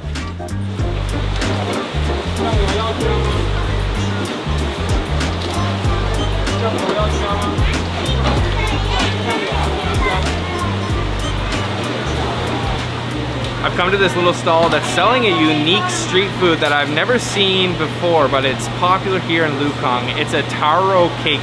So basically he takes this little cup, lines the bottom with some shredded taro, and then a little bit of pork on the inside, and then tops it with some more taro. So it's like a little saucer. And then they steam them, and that's it. So it's just steamed taro with pork on the inside. I've never seen this in Taiwan before, but it's, like I said, really popular here in Lukang. So I'm gonna order one up, try it out.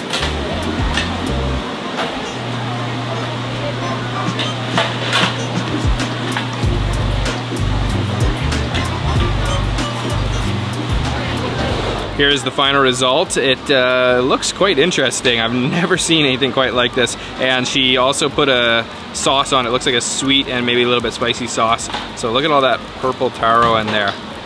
That is really unique. And there's some pork on the inside. Let's try it.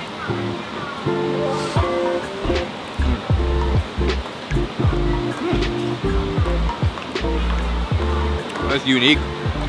The texture on the outside is like almost like a potato. And then the inside's nice and porky. It's reminds me of almost a Taiwanese meatball, but the texture is really unique. It's kind of like a dumpling, but the wrapper is taro. Well, not my favorite, but it's pretty good. Sauce is a little bit sweet.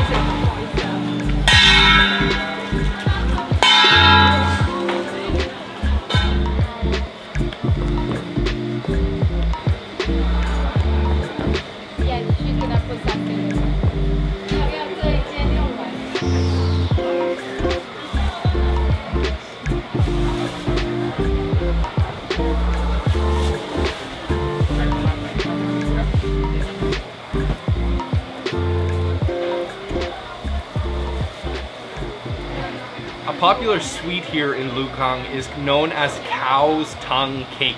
So this is it right here.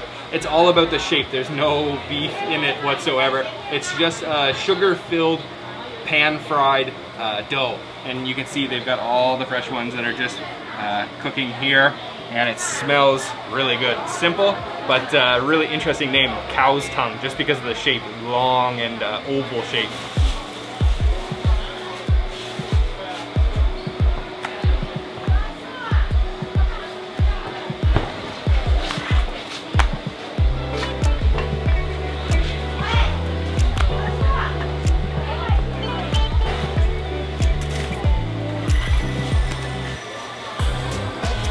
Fresh and hot off the pan. Does it look like a cow tongue? I think it does.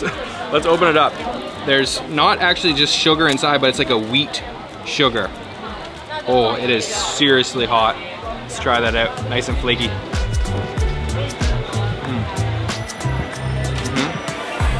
Well, it's pretty dry. It's not very sweet. Actually, it's really dry. There's not a whole lot of flavor, but it's nice and flaky on the outside. And a little sweet, but nothing much else. Not the best dessert I've ever had in Taiwan, but still cool. Now it looks like a tongue.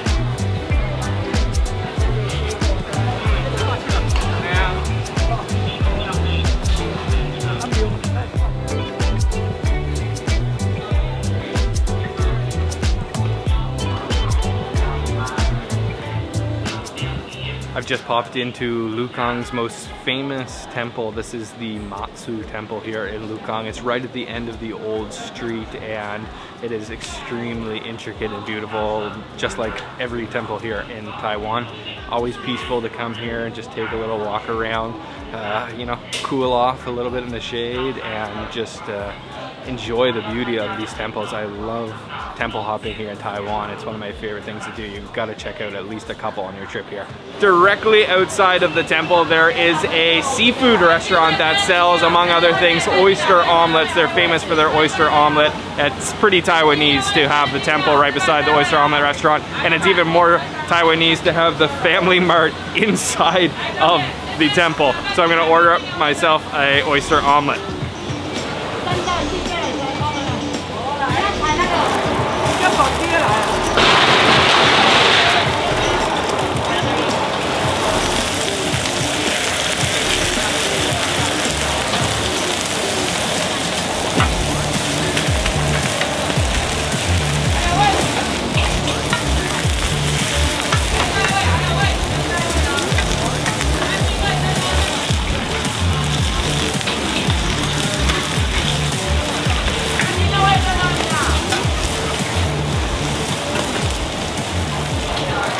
Very classic Taiwanese street food, the oyster omelet. Just a fried egg with some oysters and then some lettuce and a lot of starch batter. So it's got this really gooey texture from the starch. And then this place tops it with 2 different types of sauce. It looks like red sauce and brown sauce. Probably spicy and sweet. I'll kind of cut this in half. You can see that plump, beautiful fresh oyster.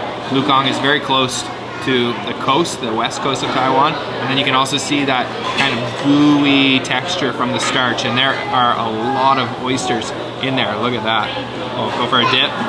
It's all about that goopy texture. Wow. Let's try that. It's a really interesting texture. It's something you're gonna have to get used to if you come to Taiwan, because it definitely caught me off guard when I first came here. There's a lot of these interesting kind of gooey textures. I don't want to call it snotty, but it definitely is kind of a snotty texture. The oyster though, super fresh, very close to the coast here, and you get a little fresh crunch from the lettuce in there as well. This place has 2 sauces. So you've got the red sauce, which is almost like a little tangy ketchup-y, and then the brown sauce, which is a lot sweeter. It's balanced nicely. It's so good. That's one of the better oyster omelets I've ever had.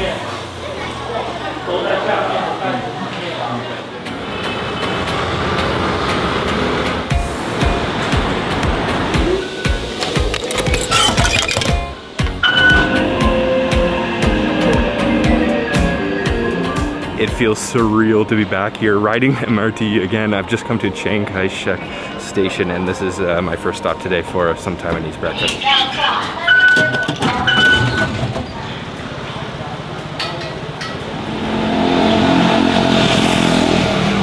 So this is the first stop for breakfast today, and I've come for a classic Taiwanese breakfast, and that usually consists of soy milk. You can get it sweet or salty. I ordered mine sweet, and I also ordered it with Taiwan's famous xiaolong bao, the soup dumplings.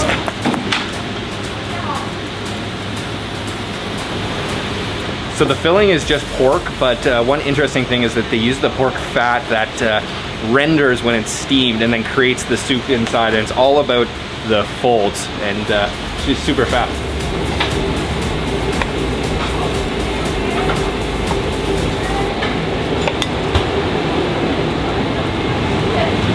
Another extremely popular Taiwanese breakfast item is the youtiao. It's kind of like, it almost looks like a churro, but basically it's just a fried cruller. And the way that he makes it is really unique. He stretches out the dough into 2 thin, long strips and then uses a chopstick to press them together and then dunks them into the hot oil until they're golden crispy, and it's perfect with soy milk.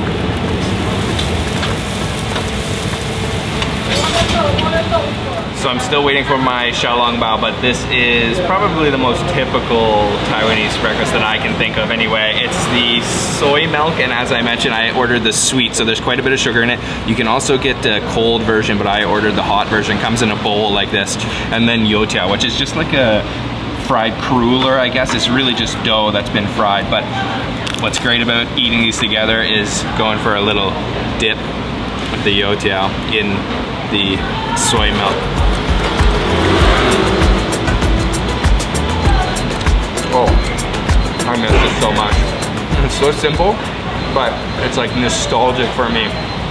It's been 7 years since I moved to Taiwan, and then I haven't been back since the beginning of the pandemic. This is what I miss so much. Well, there's a lot of things I miss, to be honest. Okay, let's try the xiaolongbao now. You can't have xiaolongbao without the sauce, so start with some julienne ginger, like this, and then the owner just told me that I should put a little bit of chili oil, a little 2 scoops of that, and then some of this one, which I'm guessing is soy, and then this, which is gotta be vinegar, I'm guessing. Yeah, go healthy with the vinegar. Oh yeah. Okay, the characteristic of a good xiaolongbao is how much soup is gonna be in there. There's a couple ways to eat this, but well, my spoon's small. I think I'm gonna go for a little dunk in the sauce first. I don't know if it's gonna be too hot, but to be honest, I like to 1 bite them. Some people like to empty the soup out of it. I'm gonna try 1 bite, but I might regret it because it's probably gonna be super hot. So let's try. Grab a little bit of ginger.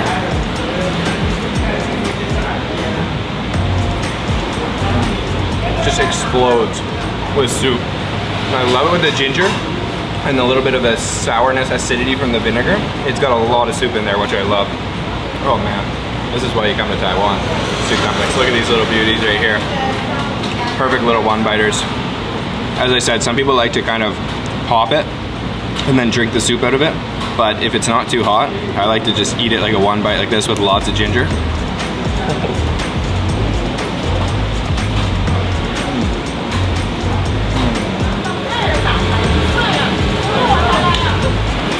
Now, to be honest, this is pretty simple Taiwanese food, but as I haven't been here for a few years, this is like blowing my mind. I'm so happy to be back.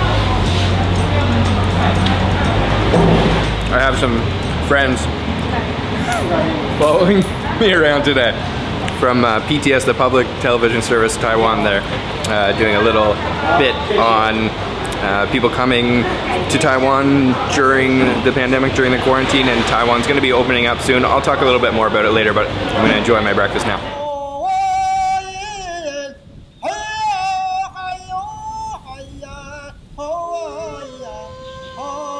I'm here at a place called Mataiwan. This is an ecological wetland reserve and a place where you can come to experience the culture of the Amis. So what I'm going to be doing this morning is learning about the traditional fishing technique of the Amis.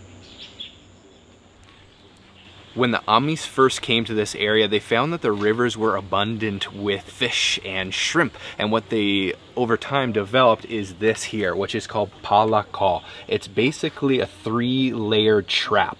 The bottom is bamboo, so bamboo hollowed out. The middle is sticks, and then the top is leaves. And then the shrimp and the different fish start to kind of hide within the palakau, the trap, and then they can just simply pull it out and they catch the fish. So it's quite an effective method, and here at Mataiwan you can actually try it out for yourself. So we're gonna get into the water and see.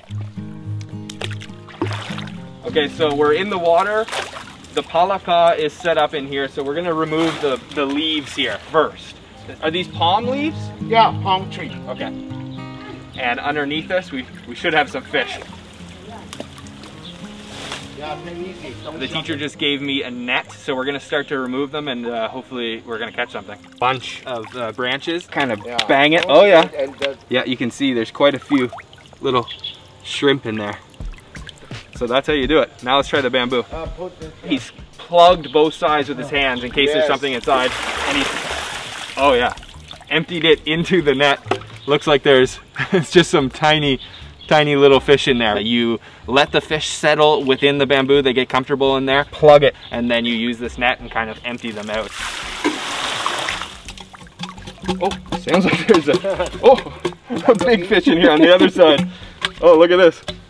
Oh wow, so there's the big tilapia in there. That is super cool. So they just get really comfy inside the bamboo and you can drop them into the net. Wow. Yep, nothing big in there. So that's the key. And basically they would lay these out in the river, tons of them, as many as they want, and then just come back in the morning or the next day and empty them all out and hope for the best.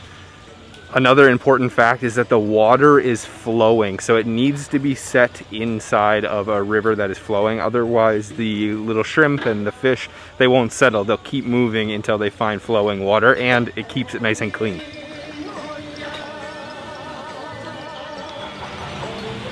We're going to be preparing an Amis hot pot, but it's not your typical hot pot. They're doing it in a really unique way here. So they're actually gonna heat these rocks up to an extremely high temperature right in the fire, and then use that to cook the hot pot. So the hot pot is right here. This one is fish with some ginger, and you can see it's served in this bamboo. But sometimes they'll also use the beetle leaf, which is this right here. So they're gonna take the rocks, heat them up in the fire to extremely high temperature, put them into the hot pot and let that actually cook the fish like that.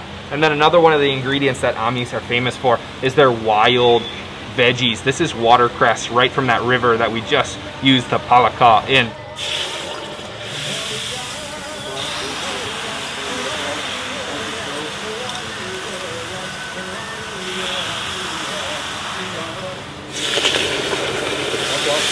You can see that this is just so hot. Give it a little bit of a rinse before we put it in the hot pot, and then just watch it. It instantly boils the hot pot. Rocks directly in there, and that's gonna cook the fish. Wow, that is a seriously hot rock.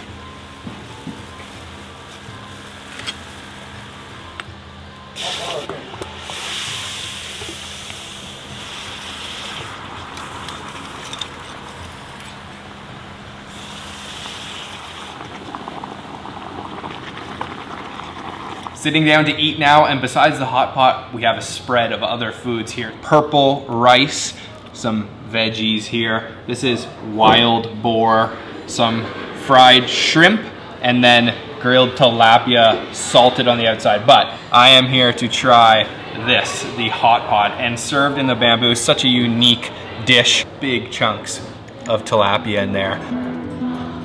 Oh, the fish is really soft. And try some of the famous wild veggies that Amis are known for. Delicious. I've just made a discovery in the hot pot. They've actually left one of the rocks inside of there, and it's absolutely delicious too.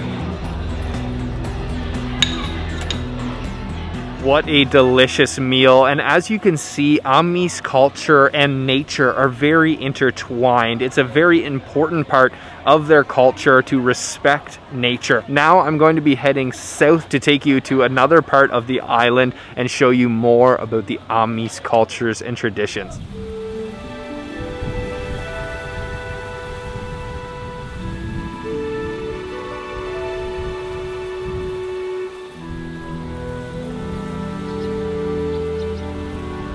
Agriculture is an extremely important part of Amis culture.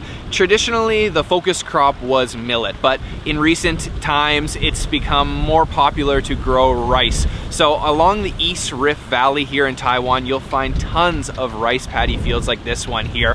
Right now, the rice is just about going to get golden yellow, and then it will be ready for harvest. There's even an Amis harvest festival dedicated to the rice harvest. Of course, it's a staple food for the Amis, but you can also make another interesting product with rice, which I'm gonna go show you right now, and that is rice wine.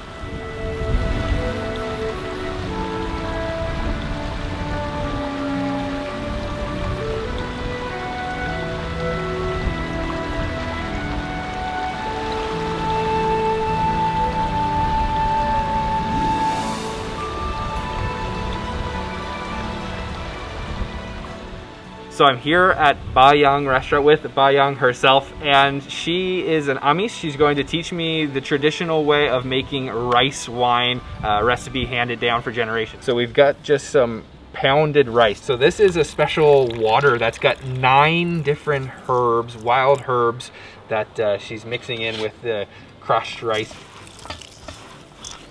So we're just trying to get the consistency exactly right so we can make it into one of these little balls right here. Trying to get it like, yeah, like the size of a ping pong ball. Okay. Yeah?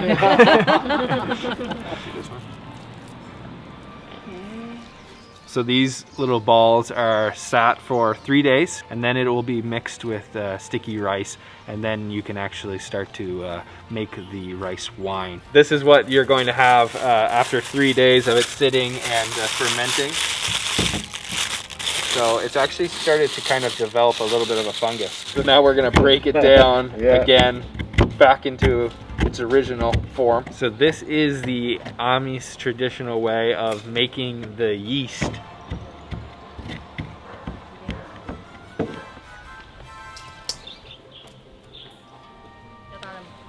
Okay, we gotta check the temperature to make sure that it's exactly right. It needs to be between 35 and 45 degrees, otherwise it could destroy the yeast. So I think it's a little bit too hot.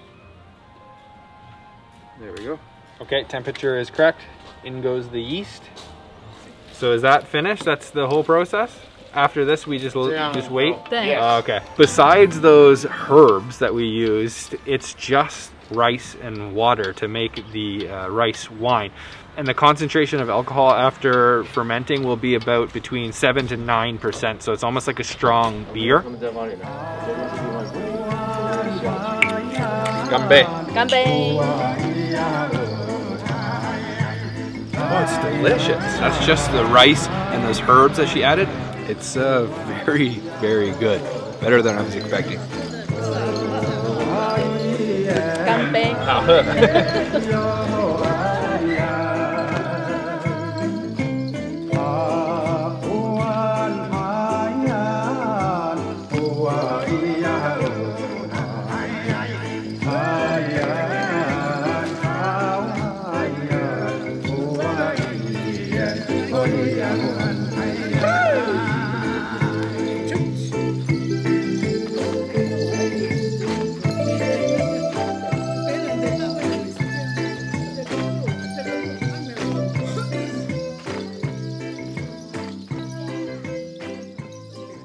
So this is actually Bayang's mother and father. We just watched their performance. It's absolutely beautiful. And they usually have the young children, but today's a school day. So now I think we're gonna hear some singing now. 谢谢你。谢谢。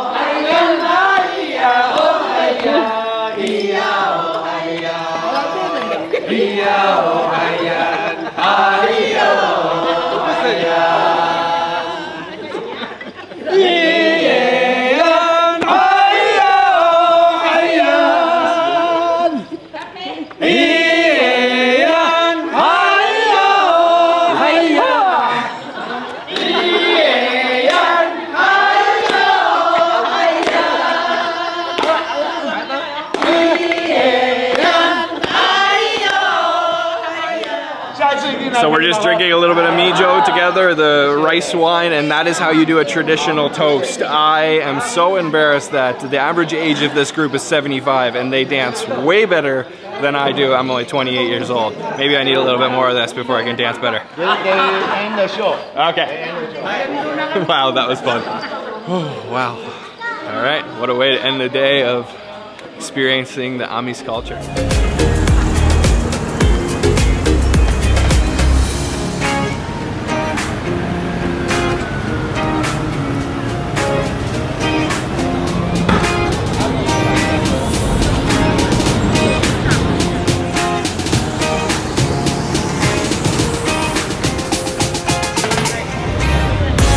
In order to get to Rao'e Night Market, you're going to want to go to Songshan Station, take exit 5, and immediately upon exiting, you'll notice the big temple. So these night markets always are beside a temple. So immediately beside it, you'll see the big gate for Rao'e Street Night Market. Then you're going to want to go in here, and the first thing you'll notice is a long line for the famous Fuzhou black pepper buns. That's what we're going to try first.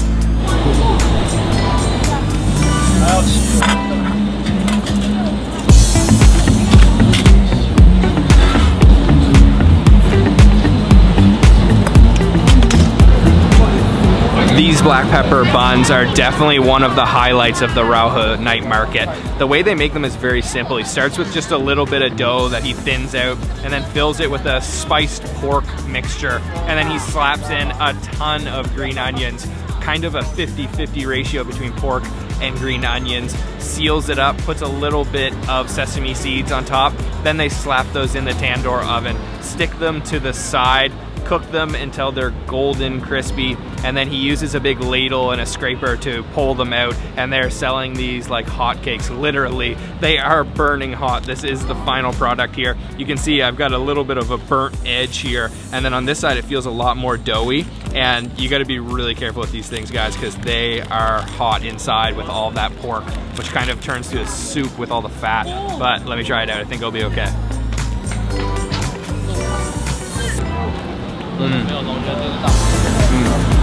Yum. Yeah. It's got a very distinct flavor, strong black pepper. You can taste those green onions, of course. And then the texture of the dough is interesting because you get some bits that are flaky and really crunchy, and then you get some that are still doughy and a little bit less cooked.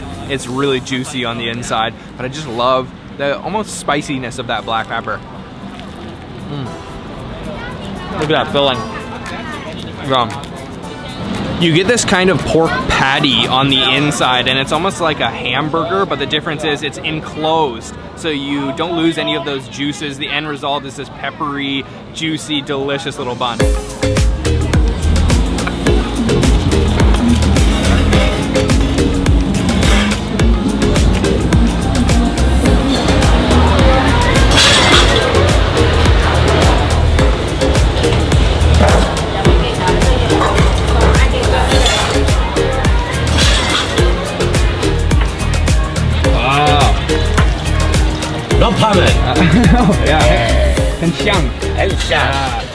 There's a bunch of places serving the pork rib medicinal broth soup. These guys got 2 big buckets of it out front, and we ordered up the bowl, and it doesn't look like much, but believe me, it smells incredible. It looks like just a bunch of bones, because that's really all it is. It's meant to just kind of pick around the bone, get the little bits of meat off if there is any. And what you gotta have it with is the fermented bean paste. So there's a fermented bean paste with chili on the table. That's really where all the flavor is gonna come from. And of course from the broth, which is with tons of Chinese herbs and spices. I gotta try this first. It's got a light color though. It's pretty clear actually. Oh man, that's so good. That is more than meets the eye. That is so flavorful. You can taste the anise, and you can taste those goji berries in there, and it's very porky. But I gotta go for one of these bones. They're really not much to eat off them, so I'll just try some of the meat first by itself. Yeah, there's like a millimeter worth of meat on the outside, so it's definitely a arduous task to eat all the meat off these, but oh man, that is tender and good. I gotta get some of that off. Let me try to rip this piece off. There we go. And I gotta dip this in the bean paste with chili, and that'll just give it so much flavor. Oh man. Yeah, it's got a funk to it because it's fermented, and a little bit of spice, a little bit of sourness. Yeah, I'm gonna be here for a while picking all this meat off the bone. It's good though. It's all kind of luck of the draw here if you're gonna get a piece with a lot of meat on it, and I would consider this a lot of meat because there really isn't barely any on these. And love it with that bean sauce. It's just got such a nice fermented funk to it and such a cool atmosphere just sitting right in the market, people walking behind me. Oh man, that is so tender. Yum.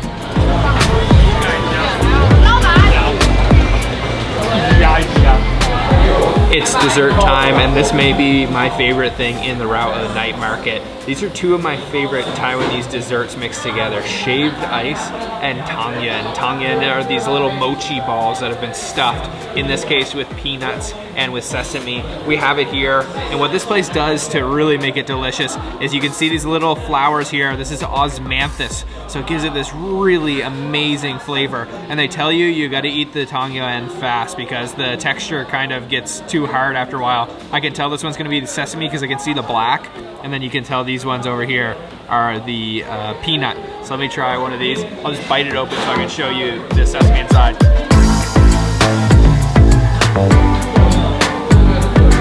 Oh yeah. Look at all that sesame. Yum. The sesame is mixed with a little bit of sugar, so it's sweet.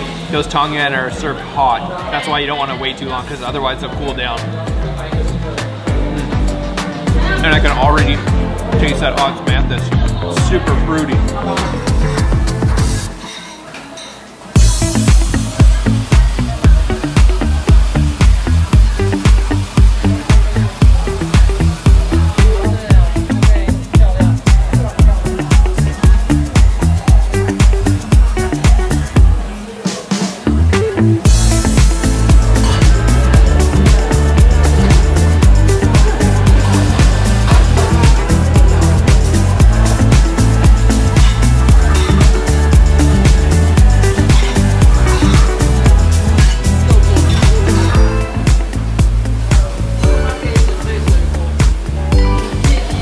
Let's do one of the peanut ones next. Oh man, they're just so sticky. Just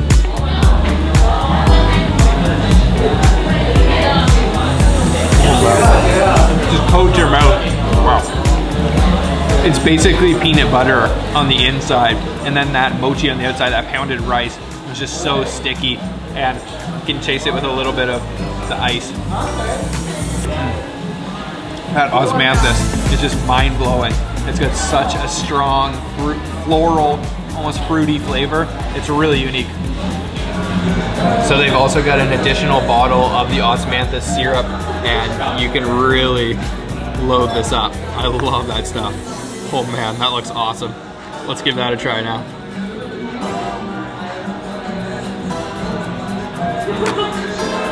Oh yeah. Oh, that is sweet. It just tastes like a flower, really. Like the smell of a flower. Yum. My favorite part is when the shaved ice starts to melt a little bit. It gets a little bit watery. This is such a good alternative to ice cream. It's not unhealthy at all, and it's still got a nice sweetness, and it feels like a satisfying dessert. It's just really refreshing too. Oh. Brain freeze a little bit.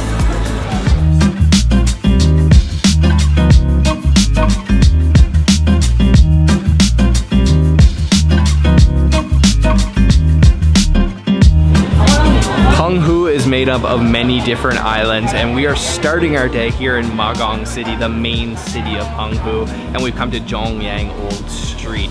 This is a really picturesque street showcasing the classic architecture of Penghu, mostly wood and brick buildings and kind of cobblestone roads. The streets are lined with the red lanterns, and it's definitely a touristy place, but still very picturesque.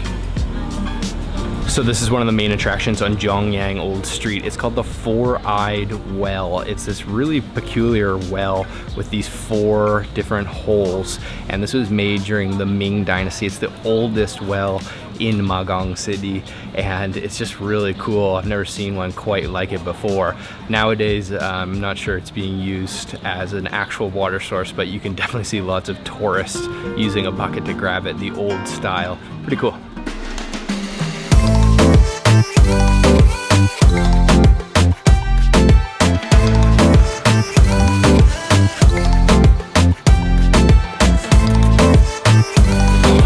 street we are on this morning is just full of breakfast restaurants, and you can easily spot which ones are popular because they've got lineups out the door. We came to this one that is serving xiaobing, which is a type of Taiwanese bread that he cooks in similar to a tandoor oven. So he starts by spraying the dough with a little bit of water. The dough is topped with sesame seeds, and then he completely sticks his full arm inside of the oven to stick the xiaobing to the side of the tandoor, covers the entire surface of the oven, and then puts the top on, lets it cook away. This place serves it with lots of different fillings. You can even get peanut butter here, but we went with the bacon and egg. I'm super excited to try this out. We have our breakfast. This is the xiaobing with bacon and egg. As I mentioned, they actually put a little bit of a salad, some looks like Taiwanese 5 spice as well. Cucumbers, julienne, a little bit of cabbage, and then some green onions, but it's all about the bread. That's why we were really here. Let's try it out.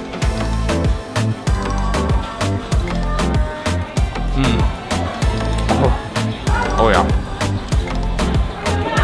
That bread is doughy still, but it's kind of crispy on the outside. Where it was touching the side of the oven has become nice and crispy, but I love the kind of chewy, doughy texture to it. Just a slight flavor of sesame, and then it's just packed full of those fillings, a lot of egg going on in there, and then a nice salty bacon. That is the perfect breakfast sandwich. As we were filming, the chef wanted us to try this one, which is the peanut butter with youtiao, which is this fried cruller. He said that this one is his favorite, and it smells so good and fragrant of peanut butter. I'm not sure what this is gonna taste like. It just looks like a lot of bread, but let's try it out.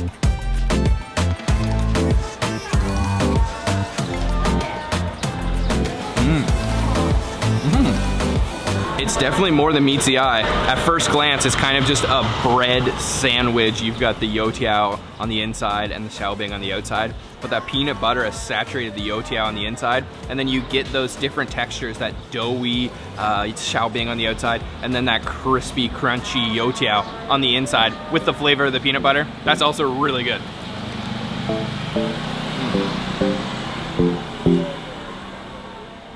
Our next stop on this breakfast street is just across from the xiaobing stall, a place serving youtiao. So the same thing we had inside that xiaobing with the peanut butter, but they're making it in this really old school shop, the traditional way. So the way that she does it, she starts by thinning out this dough covered in a little bit of flour. Then she'll chop it up into little strips, and then she'll double up the strips. So she'll kind of layer them and then use a chopstick to press them together. Then she'll pull it out thin, drop it in the hot oil, and fry it up. They're frying it up in this kind of makeshift frying pan, and you've got the golden crispy youtiao at the end, which really by itself isn't much. So that's why we also got some doujiang, the soy milk, cold version. Let me try out this and then chase it with some soy milk. Not much to it. Oh, that is refreshing. It's not about the flavor, it's really about the texture here. You've got a little bit of saltiness, but other than that, there's not much to it. It's just nice and crispy, and then it's got this kind of chewiness on the inside. Youtiao directly translates to oil stick, and it's no joke. This thing is seriously oily, and they're just frying it in a massive vat of oil and making tons of them. Really goes nicely with this soy milk. Nice and refreshing soy flavor. This is a really traditional Taiwanese breakfast, not necessarily Peng Hu style, but very authentic nonetheless. So our first stop today is for a classic bowl of Taiwanese beef noodles, but this is a halal version. So there's actually 2 restaurants that are both serving halal Taiwanese beef noodles. The first one is called Chang's beef noodle soup, and then the other one is called Lao Zhang. We're gonna go to this one, Lao Zhang, so let's go inside.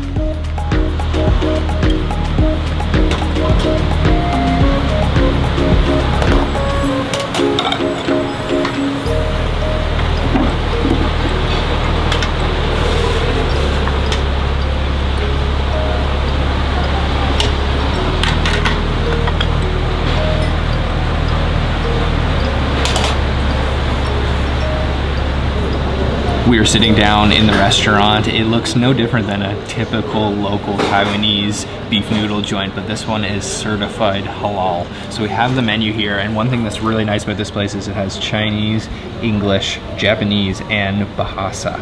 So we went with the braised beef soup noodles, but then another really cool thing about this place is that you can choose between a couple different things. You can have noodles, you can have vermicelli, or you can have bread, and then they have another type of noodles. We went with the bread. And then one more thing that we wanted to try is the beef dumpling. So really excited to try that.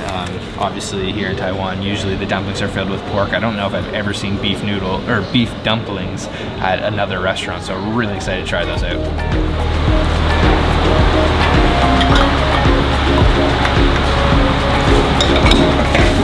So here I have my beef noodle soup, but substituted with bread. You can see those big chunks of bread. Those look really hearty. And then there is some nice beef hiding in there as well. Look at that, that is a huge chunk of beef. So he puts a little bit of red oil in here, mixes it with 2 kinds of broths, and then tops it with a little bit of green onions. And I'm just gonna try the soup as is first.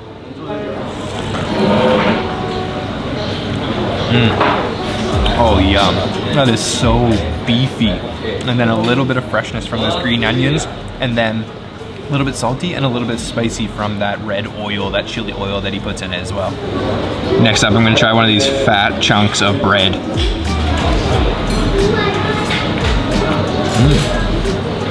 That is some seriously dense bread. The soup actually doesn't penetrate the whole way through. Only a couple of millimeters in, so it's not soggy whatsoever. It's really not hard, like crunchy, but very dense and kind of a little bit difficult to chew.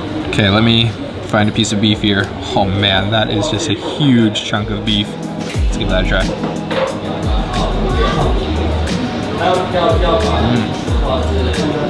Yum. Super tender, a little bit of fat on the outside, and that's been braising away in Taiwanese spices. They definitely have their own spice blend here because there's some unique flavors to it. So there's a couple condiments on the table to dress your bowl of noodles up. First is a little bit extra of that chili oil, that red oil, and I'll put a little bit of that. I'm not sure how spicy it's gonna be. And then this is a classic beef noodle topping. That's the pickled mustard greens. Gives it a little bit of sourness and adds a little bit of fresh crunch. Mix those around, and really love this bread. It's so unique.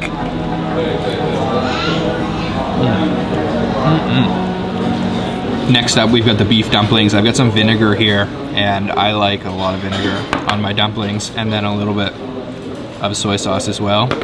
And these just look really, really good. Just boiled dumplings, but filled with only beef.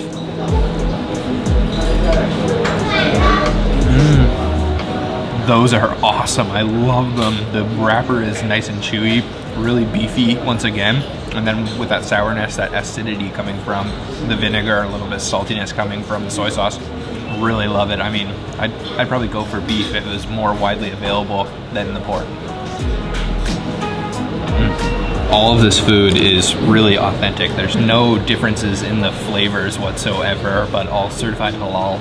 And this dish really unique with the bread. Except you can, of course, get the regular beef noodle soup as well, which I'm sure is just as delicious.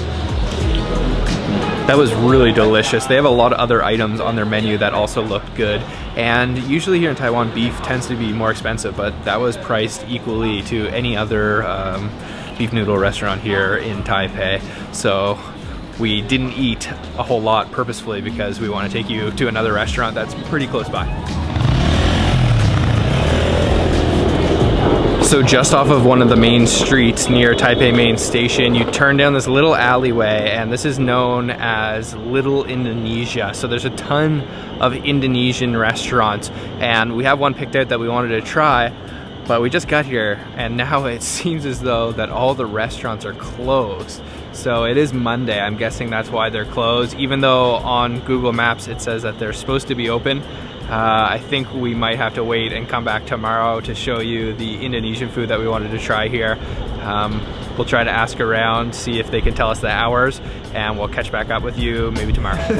So we actually just spotted someone walking down the street, and I think they are closed, but they kind of opened up for us just to come in. Really friendly little guy here. Hi. So they have a buffet here of all these different Indonesian foods. Oh, it smells so good. I can smell the coconut, but they also have some things a la carte so you can order. We ordered a couple different things, but this is really cool, all halal. Looks really good. So I've got my food here. This is the soto ayam, which is an Indonesian aromatic soup. You can see there's little vermicelli noodles, looks like some tomatoes, tons of bean sprouts, some green onions, and fried shallots, and there may or may not be chicken inside. This may not have the chicken as I thought I ordered, but it's okay. Let me just try some of this broth first. Yum. Wow. Generally, Taiwanese flavors are a little bit subtle, but Indonesian is almost the polar opposite, is bursting with flavor, so very salty. I can taste some ginger in there. There's definitely a lot of spices going on there. Okay, let me go in with some of the noodles, and what's kind of funny about this is they actually serve it with rice too. You can put your noodles on your rice if you'd like. It's really heavy on the carbs, but tastes good. Let's try that.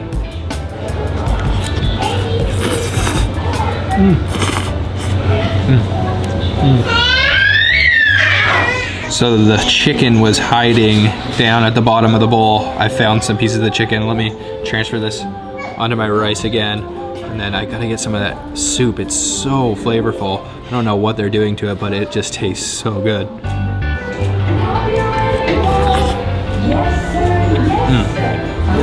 That is good.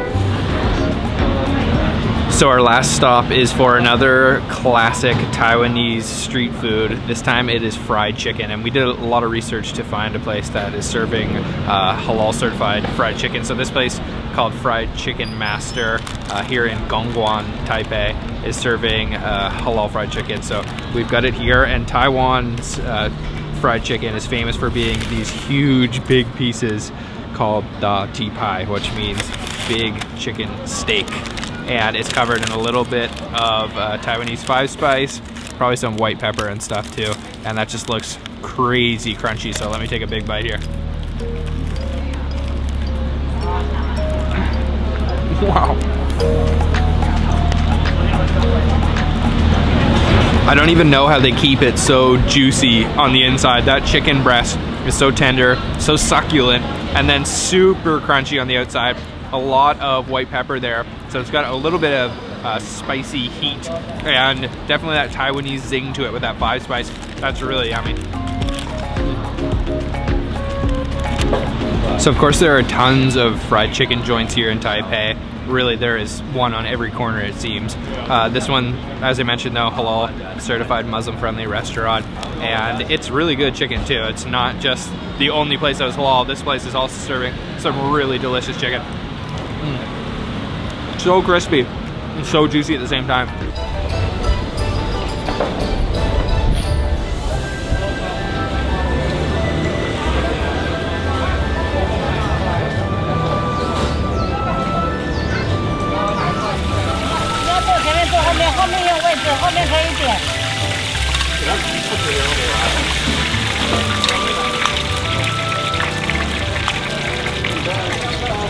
So I'm a huge fan of the atmosphere at this spot. It is set down this little back alley, very quiet in front of the temple underneath the banyan tree. You get lots of shade, you can hear the birds, and even though it's quite hidden, there are a lot of locals eating here, and it's a great place for breakfast. So we have our breakfast here. The first one is the congee, the rice porridge. You can see all of those little pieces of rice in there, and there's also some meat inside, and it looks like some onions, some maybe fried shallots, and there should be some celery in there as well. And then this is a really interesting dish. This is the red yeast deep fried pork. You can see the layer of fat and meat there, and then the crunchy exterior, a little bit of daikon radish, and then it's served with a red sauce. I'm just gonna start with some of this congee. This is such a perfect little breakfast item.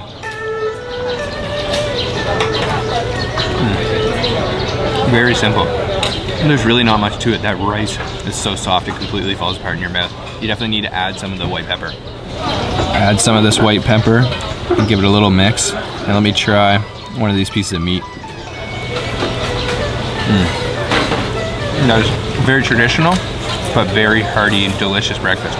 Okay, let's try up the red yeast fried pork. There are little pieces of bone, and I'm gonna take a piece of radish here, piece of pork, dip it in that sauce, give that a try.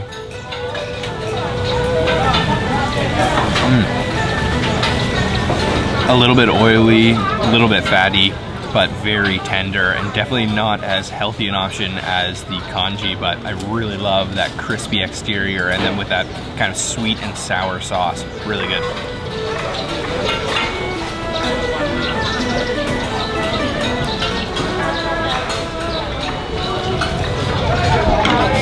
So these dishes are just two of the many options at all of these street food stalls. We've even had smoked shark here before. There's all kinds of different things, but I really love the congee for breakfast. And then it contrasts perfectly with the kind of greasy, fatty, deep fried pork.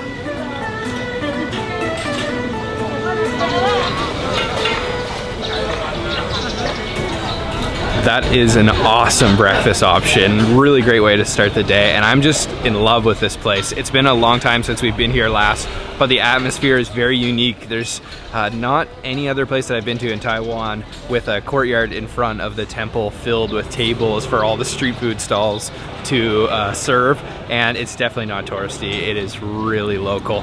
We're gonna head for another breakfast spot today.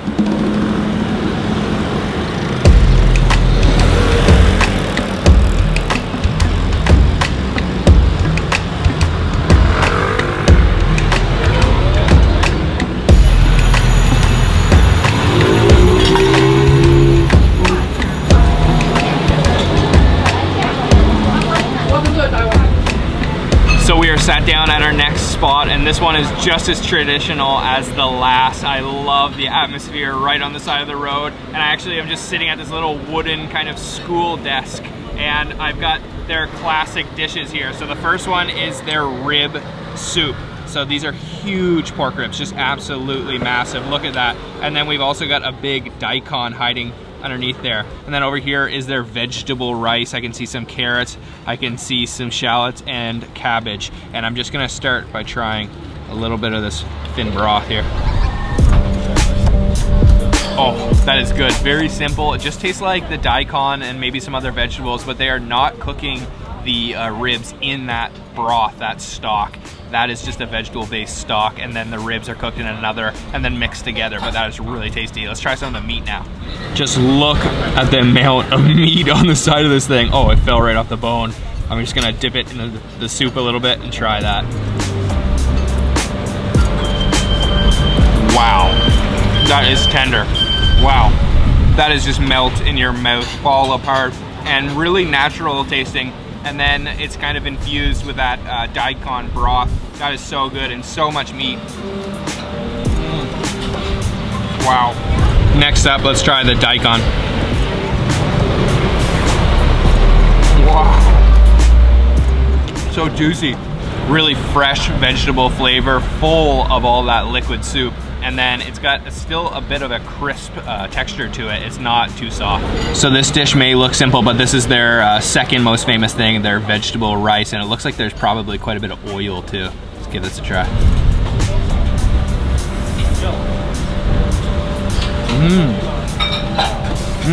That is a burst of flavor. It's honestly more flavorful than the rib soup. It's just packed full of, you can taste the onions, the shallots in there, and then it's got a little bit of an oiliness, so it's got a unique, sticky texture to it. That is more than meets the eye, really flavorful.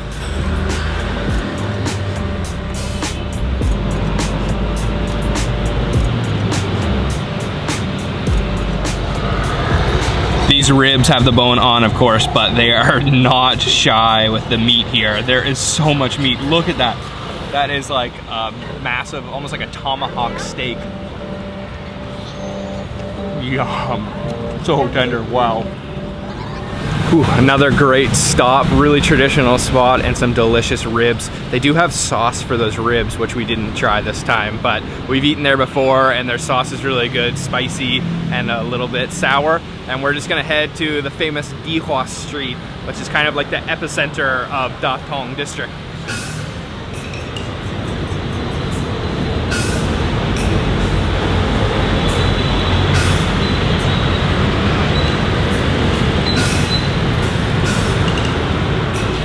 You will know when you're getting close to Dihua Street because you will start to smell it. There's a special aroma about this place, and it's kind of like a Taiwanese spice market, but a lot of the ingredients aren't necessarily spices, just different dried items, and a lot of these will be used in different broths. So you can actually buy little packets that are meant for making soup broths, and that's how you get those really deep Taiwanese flavors. All kinds of interesting ingredients, lots of Chinese medicines, lots of like barks and dried shiitake mushrooms, dried seafood, dried fruits, all kinds of different things. There's definitely some things that are not necessarily good, like shark fin and maybe bird's nest. But there are also a lot of interesting ingredients. It's a really cool place to just walk around.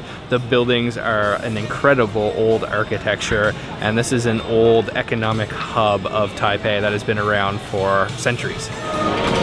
So we popped into this really cool shop that is serving all kinds of different tea, and we ordered their bitter tea. So it's a black tea that is infused with all kinds of different herbs to give it this really bitter flavor, and it helps to rid the body of toxins. I'm not exactly sure what ingredients they put in it because there's so many mysterious ingredients in Dihua Street, so it's just a concoction. But let me try it out here.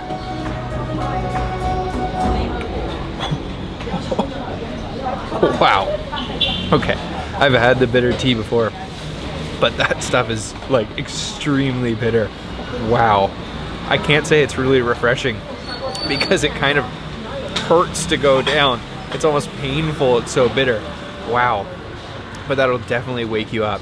Oh my god, I don't even know what to compare it to. It's like almost drinking something you're not supposed to drink, like a chemical or something, but it's all natural. So since the soup we wanted to try was not available, it's not in season right now, we were a little bit disappointed, and we spotted this other restaurant. It's more of a modern style restaurant, but they have some unique medicinal broth soup. So we ordered their ginseng chicken soup, and it was not our plan to come here, but we're gonna try it out. Not sure if it's gonna be good or bad, but let's try it out. Our soup has arrived, and it smells so fragrant. It's got this golden color to it, and there are some jujubes floating around in there, some goji berries, and then that ginseng, which is really where all that flavor is gonna come from. Popular in Korean cooking, maybe not so common in Taiwan, but I love it. And I'm just gonna take some of the broth and put it into my bowl here and try it like that first.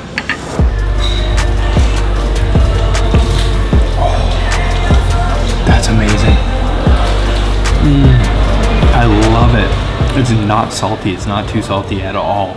And it's got a little bit of a sweetness, sort of a ginger flavor, and then that ginseng tastes earthy and just healthy, rich. It's got a really deep flavor to it. Wow, there's a lot going on in there. I wasn't sure if this place was gonna be good or not, but the soup is really good. I gotta try some of the chicken. So let me fish out some of the chicken, and look at that, it looks so tender. Yeah, that's just completely fall off the bone. Let's try that. Oh man. Wow, you can taste natural chicken flavor. It is completely infused though at the same time with all of that ginseng broth. So succulent, so moist. Wow, that is a really good soup. I love that. I'm glad that we just found this new spot.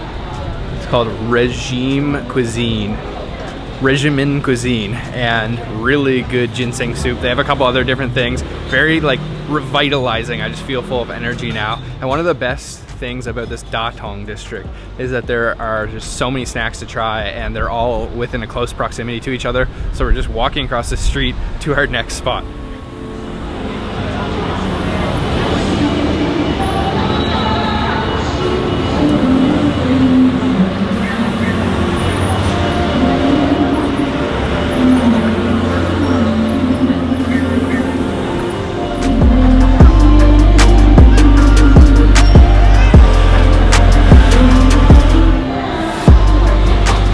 So for our dessert, we are at this place that serves all kinds of different things, but what they're really famous for is their almond tea. So we have the almond tea right here. It is served hot. It's got this beautiful milky white color, and just in a mug, and that is piping hot. And I've also got the youtiao, which translates to oil stick. It's kind of like a fried cruller, but first I just gotta try the almond tea as is.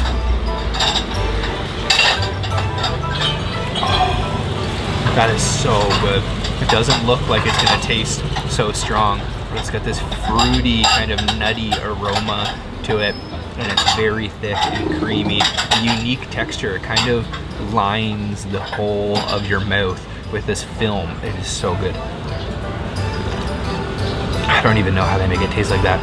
So I'm just gonna dip my youtiao directly in the almond tea, and this thing is absolutely huge. Look at the size of this. Whoa.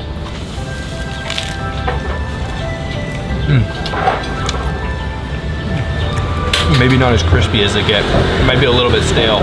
Very oily, and it's got a little bit of a savoriness to it, and it contrasts and complements the almond tea really nicely. Such a unique combination.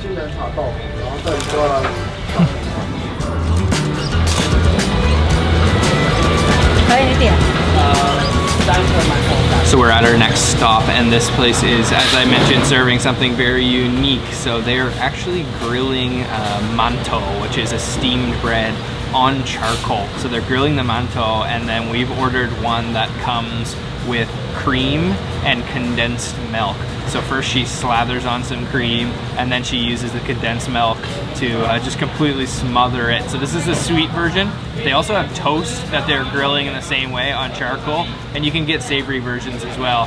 We have it here, and you can see that burnt outer layer, and this is just a steamed bread, so it's very fluffy and soft, and then a little crispy on the bottom. Then on the inside, all of that condensed milk and cream has melted away into the mantou.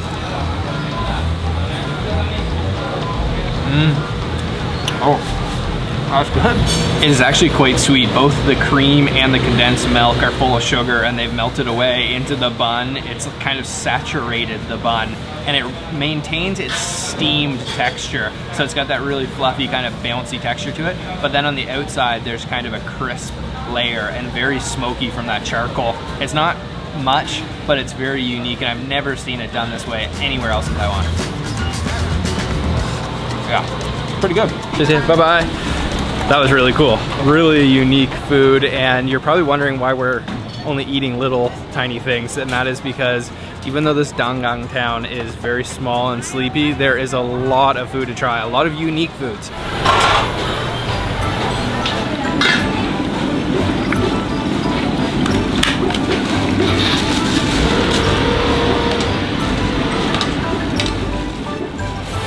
Tucked down one of the small alleys off the main strip of the market is this stall that's selling traditional, authentic Taiwanese meatballs. So they've got this big frying pan filled with all the meatballs, and they're kind of braising away. And also he's got different sausages, rice sausage and pork sausage. So we've ordered up 2 of their things. The first is, of course, the meatball. So you can see that they have this very glutinous wrapper that's made with rice flour, and then he's topped it in some garlic water with some sweet brown sauce and a little bit of cilantro. Over here we've got the sausage. This is the pork sausage, and then once again topped with garlic and that brown sauce, which is just really unique. So these meatballs are actually stuffed with pork and shrimps. Let's try one out.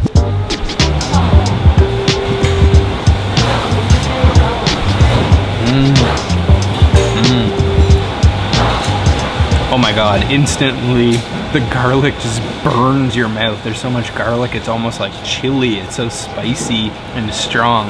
And then that glutinous wrapper on the outside has the same texture as that brown sugar cake we had this morning, and then filled with chunks of pork. That's pretty good.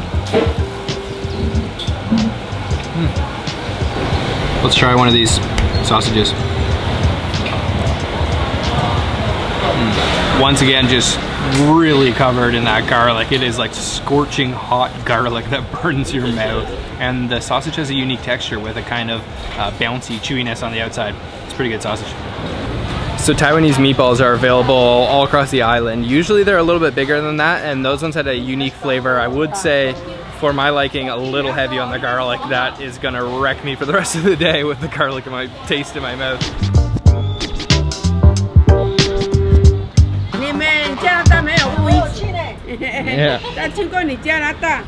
So we were just walking down the street, spotted these friendly ladies, and they're actually sun-drying mullet roe, which is a popular, very, very popular cuisine, or I guess ingredient here in Taiwan. Usually you can just eat it on its own, or maybe with a cucumber or something. And it's quite an intricate process because they first need to wash it very thoroughly, and then they need to cure it, I think with salt, and then they'll sun dry it for, I don't know, a couple days or something. But she's got all these ones laying out here, mullet roe. So we just popped into this really small place. It's not busy right now. We're the only people here, and we wanted to try their very unique dish called ro guo. And this is something that's consisting of a lot of different ingredients. So first off is the sausages here.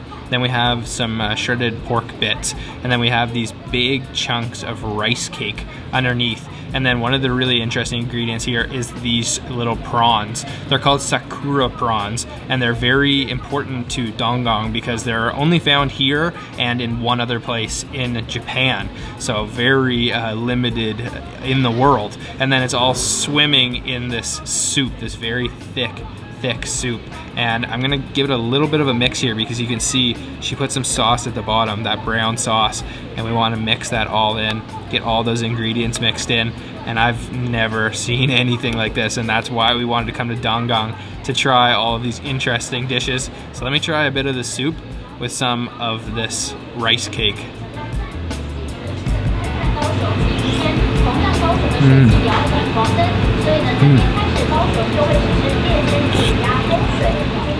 The consistency is similar to congee, and it's got a light seafood flavor, which I really like.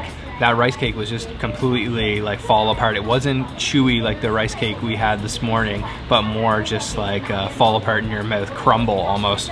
Let's get a little bit of some of the other ingredients here. I want to try one of the sakura shrimp, and then maybe the sausage, and it's all just swimming in the soup, which is so unique.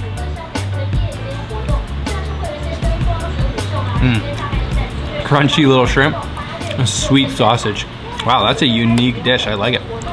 The variety of ingredients in here really complement each other. There's so many different things going on in here, but they really work well. I have to give it up though for the sakura prawn, and then that fall apart rice cake. The sakura prawn has such a vibrant color to it, which I'm guessing the name comes from, and also that rice cake just goes well with it because it's a little crunchy from the prawn and then very soft from that rice cake.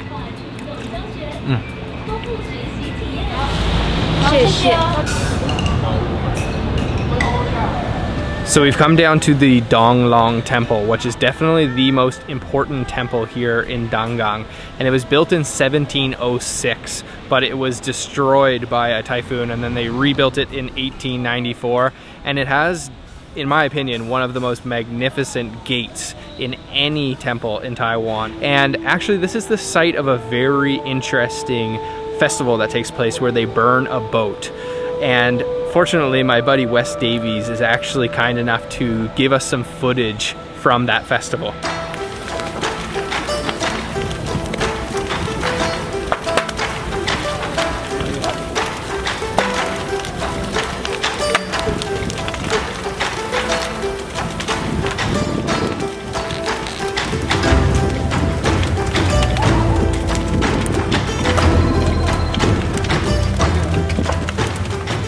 So unfortunately we weren't around for the festival, but make sure to go check out Wes's channel, give him a subscribe, and you can watch his videos on Taiwan. Really great content.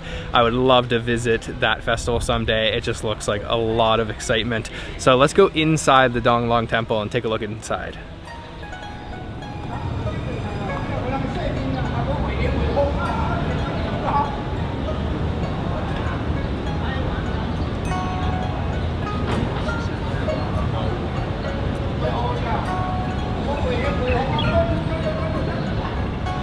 Definitely a beautiful temple, a lot of activity going on. The stonework at this one in particular is really incredible. It depicts all of these images, and it's just, you could spend all day here just looking at all the different intricate details. And we are going to keep heading though, because we're gonna go back to Kaohsiung. It is getting so hot, and we're gonna ride the scooter back. It's about an hour, so that's gonna be a hot ride. But we want to take you to see one more street food in Kaohsiung that I'm really, really excited to try.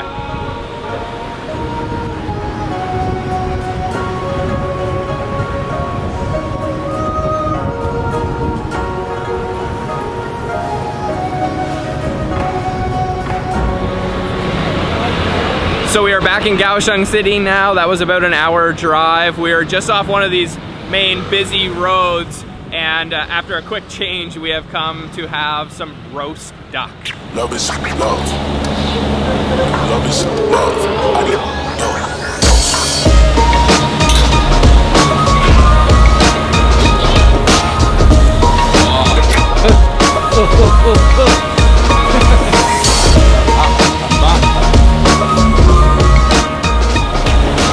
So you can see they've got all the ducks hanging here, so they'll hang them to dry for a little while before actually roasting them in these huge cauldrons, and that helps to get that skin extra crispy because it's dried before they roast it. We've ordered up half a duck, and this is a takeout shop only, so we're gonna jump back on the scooter before taking it to the hotel to eat.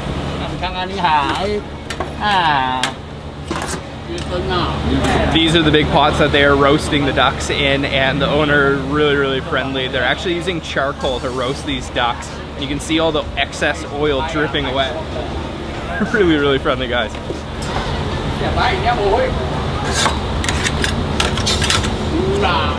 Okay, we got our duck. That was 250, so pretty cheap. It's a half a duck, and they gave us the wraps and everything. And as I mentioned, we gotta go home to eat this because this is takeout only, but really cool place.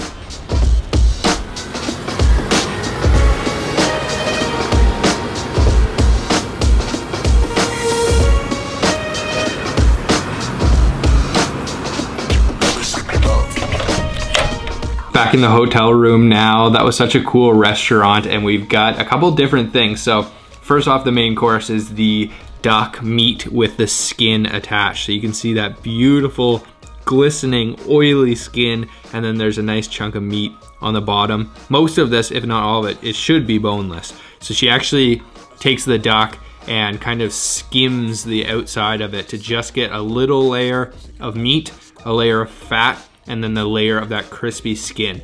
The way it's served is kind of Beijing style with these little, almost like tortilla wrappers, and then with a scallion, green onion, and then their special duck sauce.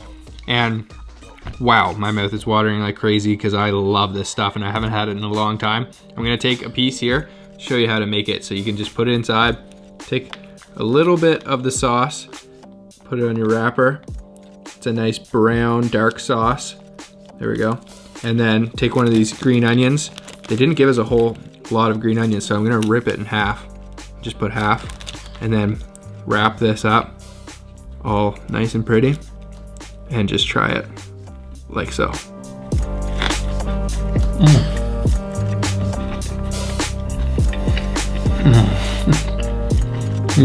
That sauce is nice and sweet. You can definitely feel the oiliness of that duck meat on the inside. Crisp crunch from the green onion, and then that wrapper, it's got a little bit of an elasticity to it. But unfortunately, I couldn't really feel the texture of that skin, so let me just go in and pick a piece, or just a piece of skin like that, and let's try that.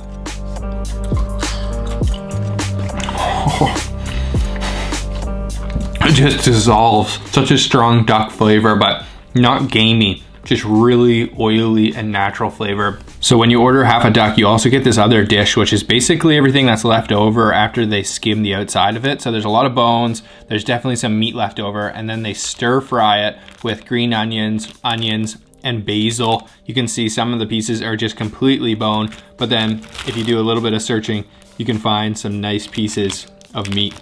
Let me give this a try.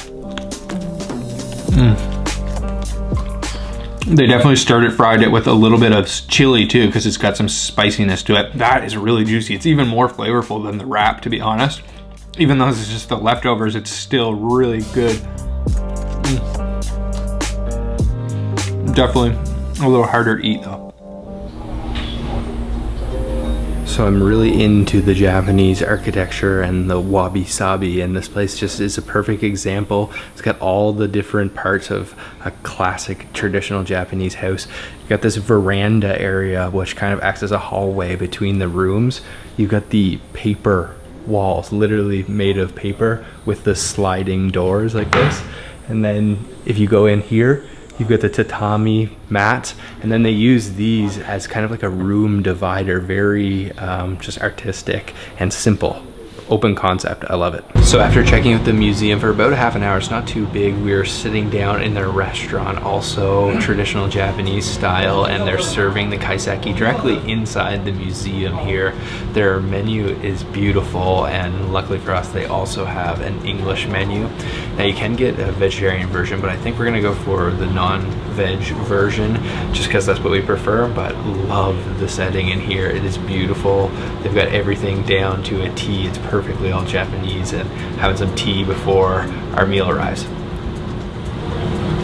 Have some tea down to the T.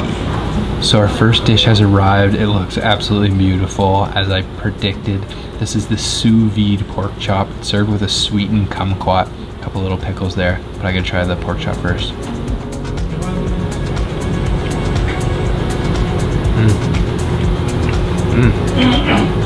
It's not necessarily tender, but it's very juicy, and it's been seasoned nicely with a lot of black pepper. It's got a little kick from that pepper. I'm gonna try a piece with this sweetened kumquat. I'm gonna kind of squeeze some of this stuff from the inside of it because I don't want to eat the whole thing, and that is gonna give a nice sweetness.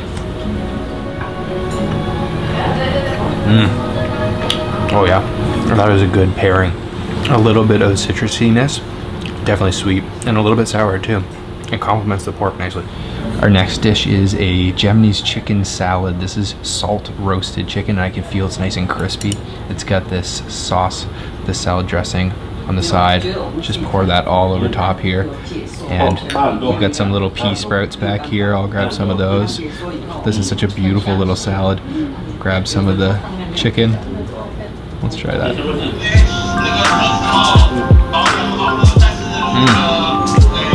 Oh man, the chicken is so moist. That dressing looked like it was going to be really powerful, but it's actually very light in flavor, just a hint of black pepper once again, and then very moist chicken. You can feel that crispy skin too.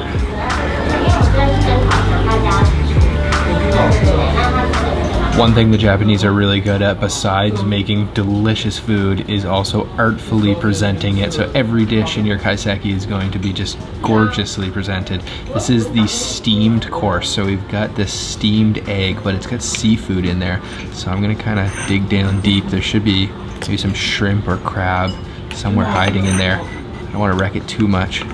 And there's some little edamame too. Oh, I see some fish. So let me try this first.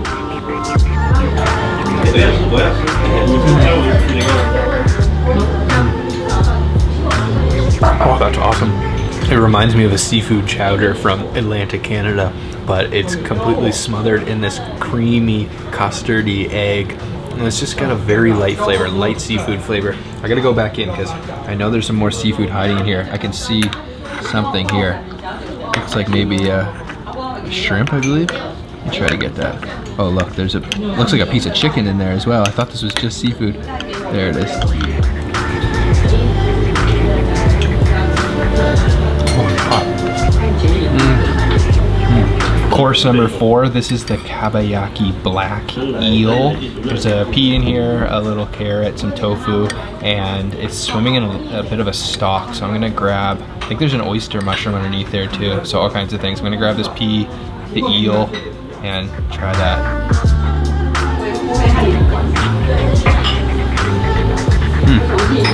It definitely has a strong eel flavor, but it's not overpowering. There's a light soy, maybe a little bit of sake flavor in there as well. Not very flavorful though, very simple once again. And there's a couple other pieces of eel in here, but I gotta go for this oyster mushroom. I love these things. I love the bouncy texture. This is the first main course, the crispy skinned grilled salmon.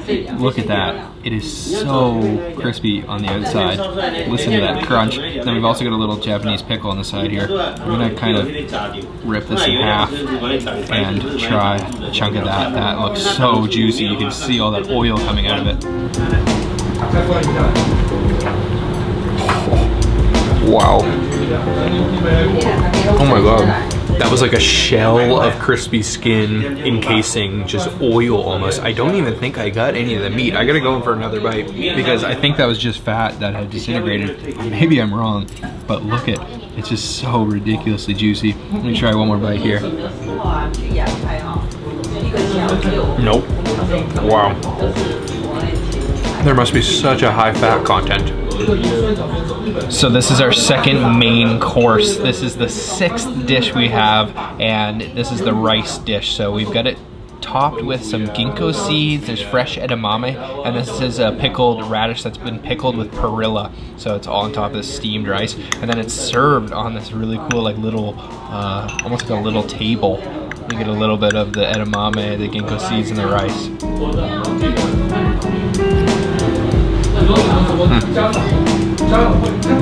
It's really simple. There's not too much to it. The ginkgo seeds kind of envelop the rice. It's a very glutinous, sticky rice, but there's really not a whole lot of flavor going on there. It's just kind of something to fill you up, because a lot of these dishes, as you've seen, are very small. Let me try this perilla pickled radish. That sounds so cool. That's got flavor. Next up is the soup. This is the garlic, huge chunks of garlic you can see there, and clam soup with Japanese wild parsley. I think I'm just gonna take one of these clams and a whole piece of that garlic, and hopefully that doesn't overdo it. Grab some of that parsley too.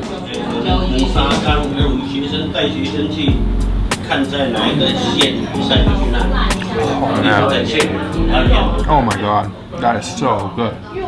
I'm not even sure how the garlic is retaining its form, because as soon as I pressed down my tongue on it, it disintegrated, fell apart into a million little pieces. The clam has a nice firm texture still to it. I really love that. That might be my favorite dish so far.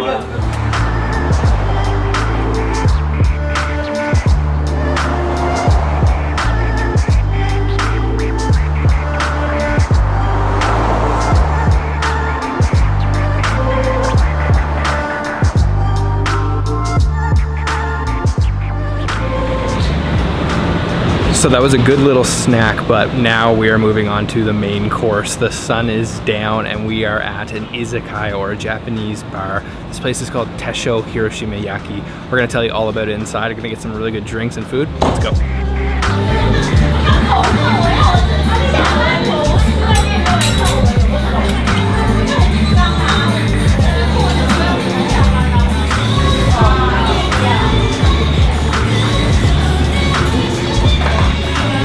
So we are inside now, and this place is pretty much as close as you can get to a legit Japanese izakaya. It's decked out in all the old school Japanese memorabilia. They have the kind of teppanyaki style set up right in front of you. We're sitting bar side. We've ordered up a couple of drinks, and I got the sake. So the way that they do it here is also Japanese style. They serve it to you in a little box, and he overflows it, so a little extra for free.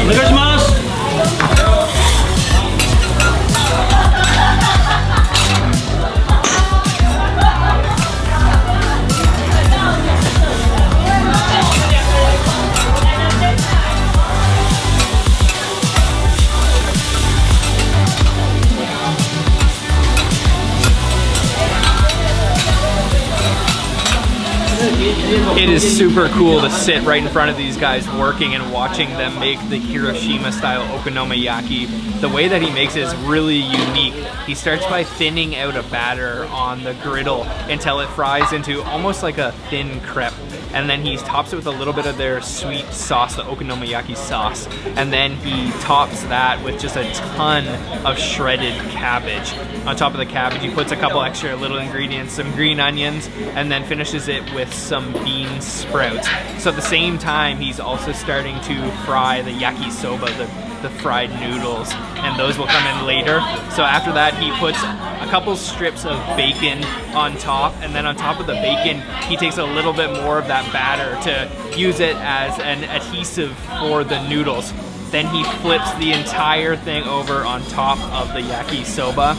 Then he cracks an egg on the griddle, fries the egg, and then puts the full thing on top of the fried egg.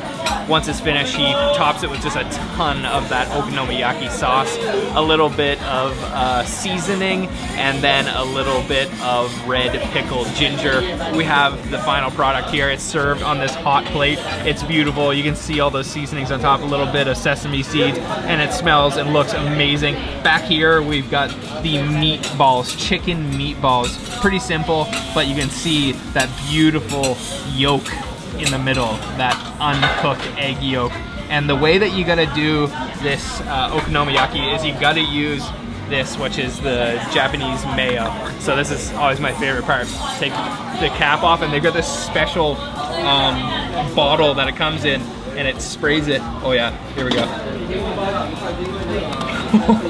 And you can be generous, really. I like to be really generous. There's nothing healthy about this, so just load it up. And then they also give you these mini spatulas, which you can use to just chop this thing in half, or it's kind of like a pizza. I like to cut it like pizza. Cut it down the middle once, get through all those noodles at the bottom, and then cut yourself a slice of okonomiyaki. Oh man, this just looks so good. Transfer this over to my plate. It is smoking hot because it's served on that hot plate. Oh man. There's nothing pretty about that. That is covered with sauce. The okonomiyaki sauce, so tangy. And then you can taste or feel those noodles, I should say. They're kind of fried up and almost a little bit crispy at the bottom. It's just sloppy and delicious. Ugly delicious.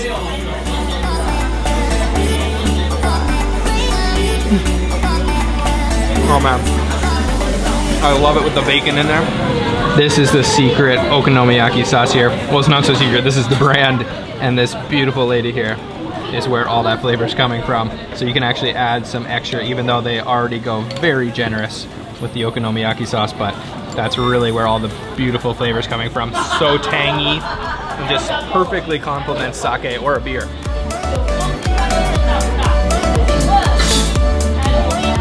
Our second dish, as I mentioned earlier, is the chicken meatballs topped with some of that brown sauce once again, and the egg in the middle, just how they do it in Japan. Completely raw. They give you this little wooden spoon so you can mix it around. Oh man, that is just a thing of beauty. I love the egg yolk too. And you don't need to worry at all because these are super high quality eggs. Let me grab one of these meatballs. Oh man, this is gonna be great.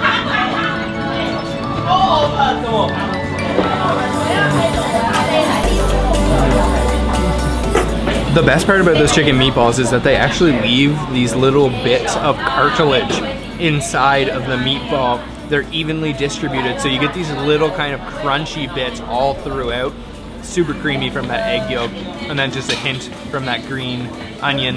And it's not actually the okonomiyaki sauce. I think it's a different, like almost like a teriyaki sauce, more sweet than tangy. Really good meatball though.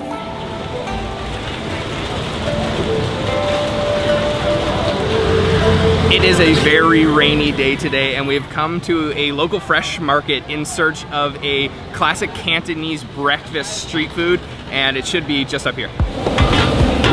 Where are you from? Canada. Canada? Yeah. Oh, okay.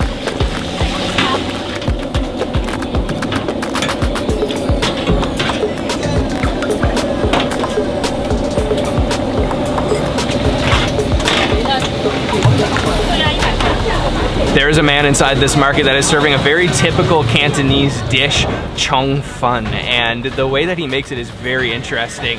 He uses this rice flour that he's mixed with quite a bit of water. He lays the rice flour out with a ladle on top of a steaming sheet, and then on top of that he'll put whatever ingredients you want to order. We ordered a couple different kinds, so we got the pork, we got the egg, he put some lettuce on it, and then shrimp.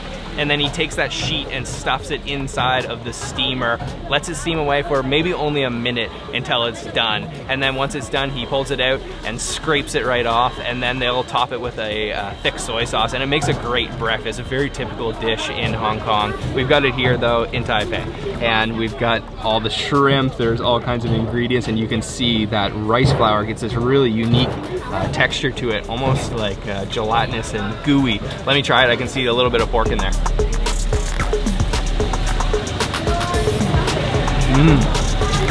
Yum.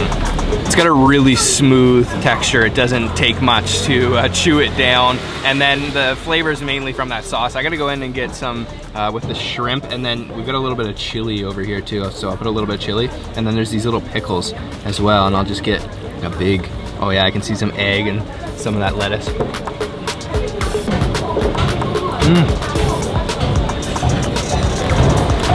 It's really hearty with all those ingredients, but it still feels light at the same time. We ordered the version that's 130 Taiwan dollars. Comes with, as I mentioned, the shrimp, the pork, the egg, and I love it with that chili sauce. I could just sit here all morning and eat this stuff. It's so good. And we've just got this one little table that we're sitting at. This is mostly a takeout stall, I think, right within the market.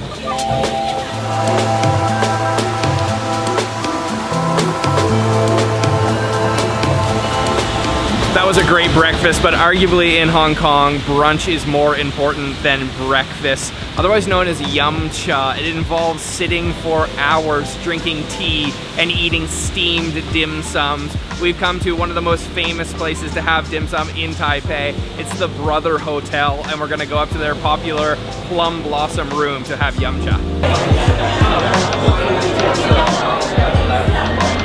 This is a beautiful restaurant on the second floor of the Brother Hotel. They have an extensive dim sum restaurant and they're serving authentic Cantonese cuisine. We're gonna order up some of the classic dim sum dishes, but it wouldn't be yum cha without the tea. We've got tea guanyin, which is my favorite type of tea, and you just sit here for hours and eat with all your friends and family. It's a really relaxing atmosphere.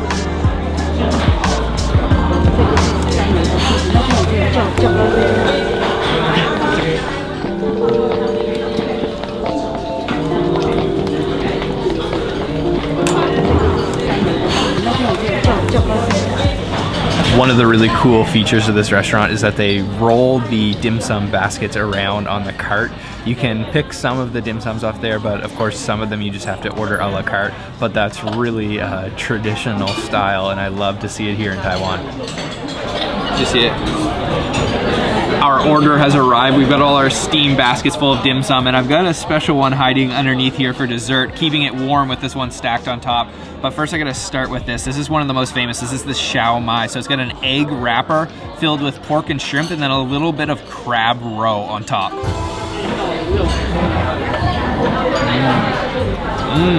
It's got a very thin wrapper on the outside and a nice firm kind of pork meatball minced up, and a slight flavor of seafood from that crab roe. I'm gonna go for one of these guys next. This is the beef meatballs. There's all these little peas on the inside too. Very classic one. Oh, that was tender. That beef ball is definitely more tender than the Xiao Mai, and just a slight sweetness to it. Nice with those peas as well. This one is the har gao. It is filled with shrimp, and it's got this thin, kind of translucent wrapper.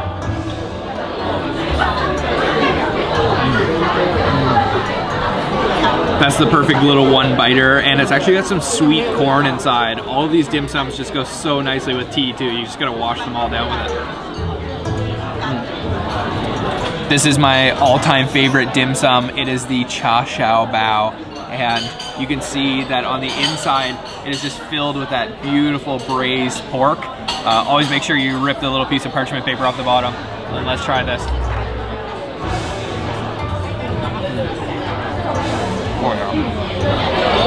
That pork is very sweet on the inside, and the bun on the outside is just so pillowy and soft. It's like eating a cloud. This one is the egg tart, and you can see that flaky layered crust on the outside. Oh. That's a beautiful little pastry, so flaky, so crispy, and then a nice creamy custard on the inside.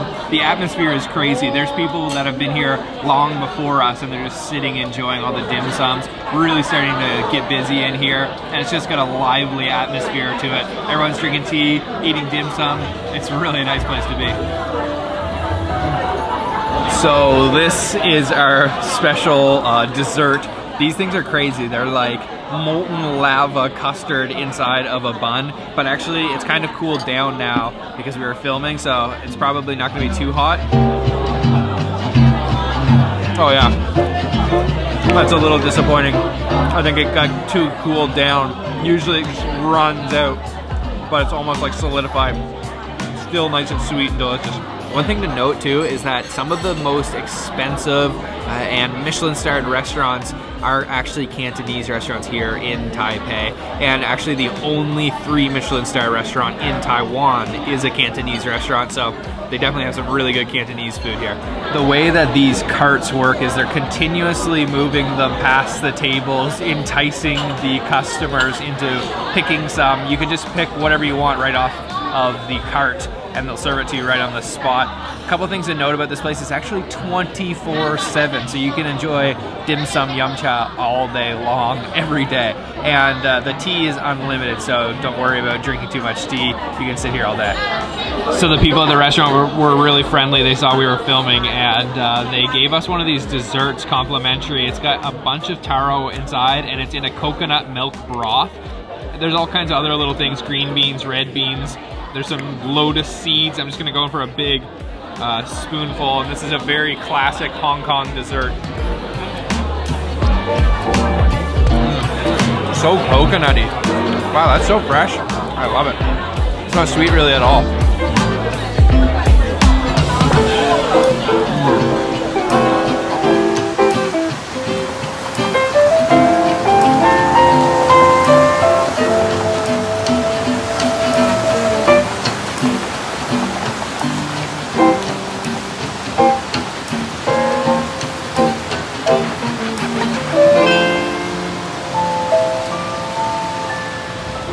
Windows full of hanging roasted meats is a typical sight when walking the streets of Hong Kong. So for lunch, we've come to a place that's serving traditional Cantonese roasted meats. This is the spot right here, so let's order some up.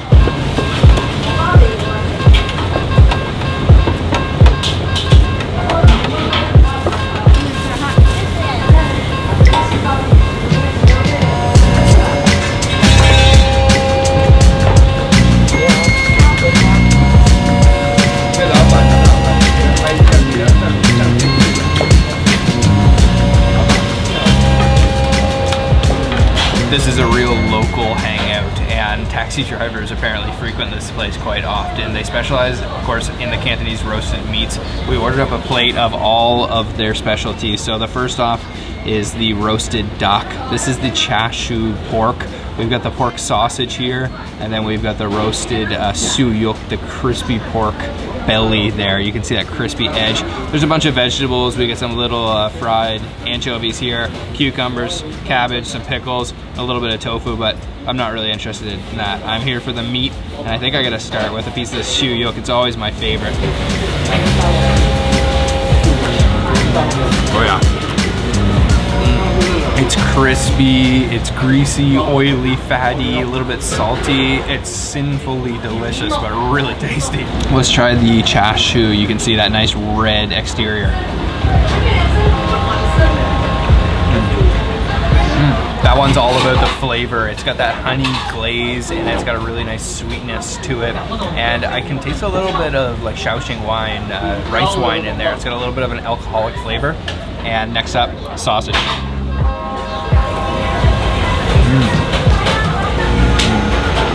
Cantonese meats are definitely leaning on the sweeter side, and some foreigners or Westerners might be a little caught off guard by it. Last but not least, we got the crowd favorite, the crispy roast duck.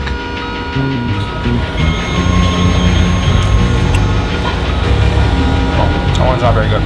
There's absolutely no crunch to that skin. It's very duck flavored, and actually the meat is very dry.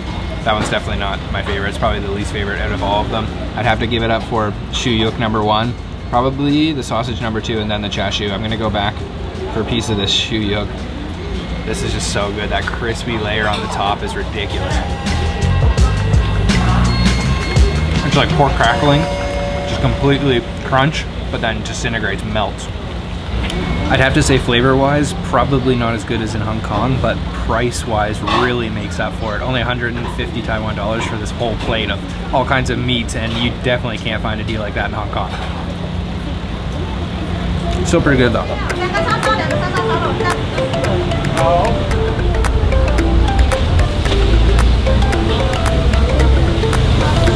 Next up, we are going for some afternoon tea. There is definitely a strong British influence in Hong Kong. We're gonna tell you a little bit more about that inside our next stop, which is right here behind me. 你好，3位吗？稍等一下哦。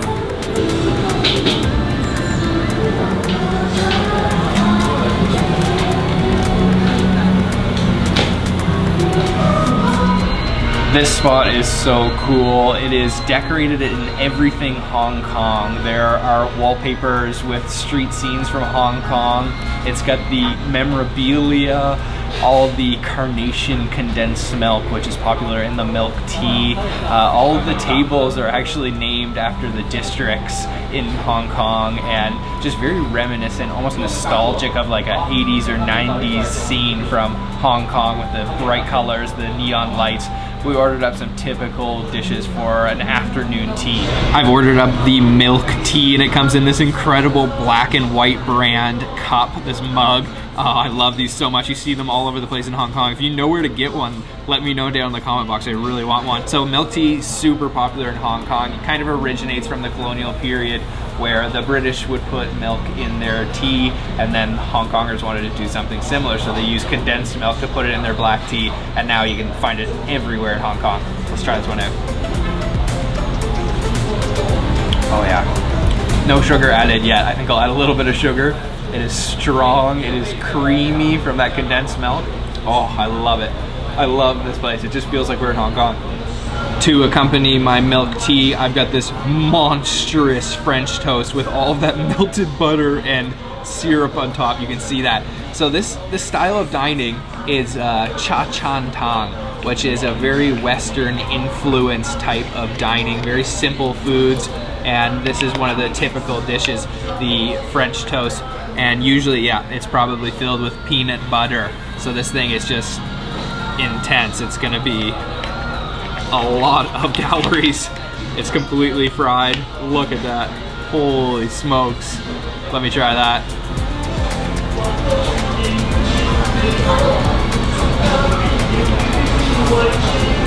Wow. That's a lot.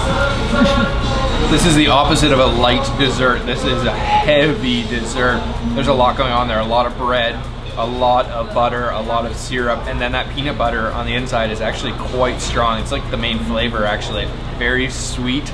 I'm gonna need Sabrina's help to help finish this.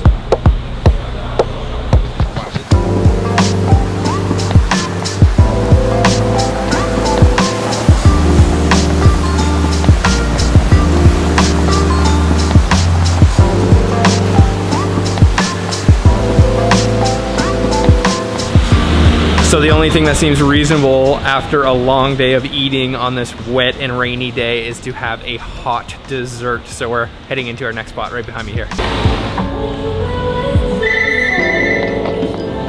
So this place is definitely a little bit more modern than some of the street food places we were visiting today, but it's recommended by Michelin for 5 years consecutively. It's a typical Hong Kong dessert. This is the hot sesame mixed with walnut, and look at just the crazy colors going on there. That black sesame, and then you get that brown walnut, and I'm gonna mix this up a little bit better, and that black sesame is just kind of taking over the color here, and that is super thick and creamy looking, and this is piping hot. Let me give it a try here. Oh yeah, oh man, it's so strong. You can taste that nutty walnut, and then it's definitely got a little bit of a sweetness, that sesame flavor of course, and it's just really creamy and it soothes your throat. Perfect for a nice cold day. Look at that, that is so cool.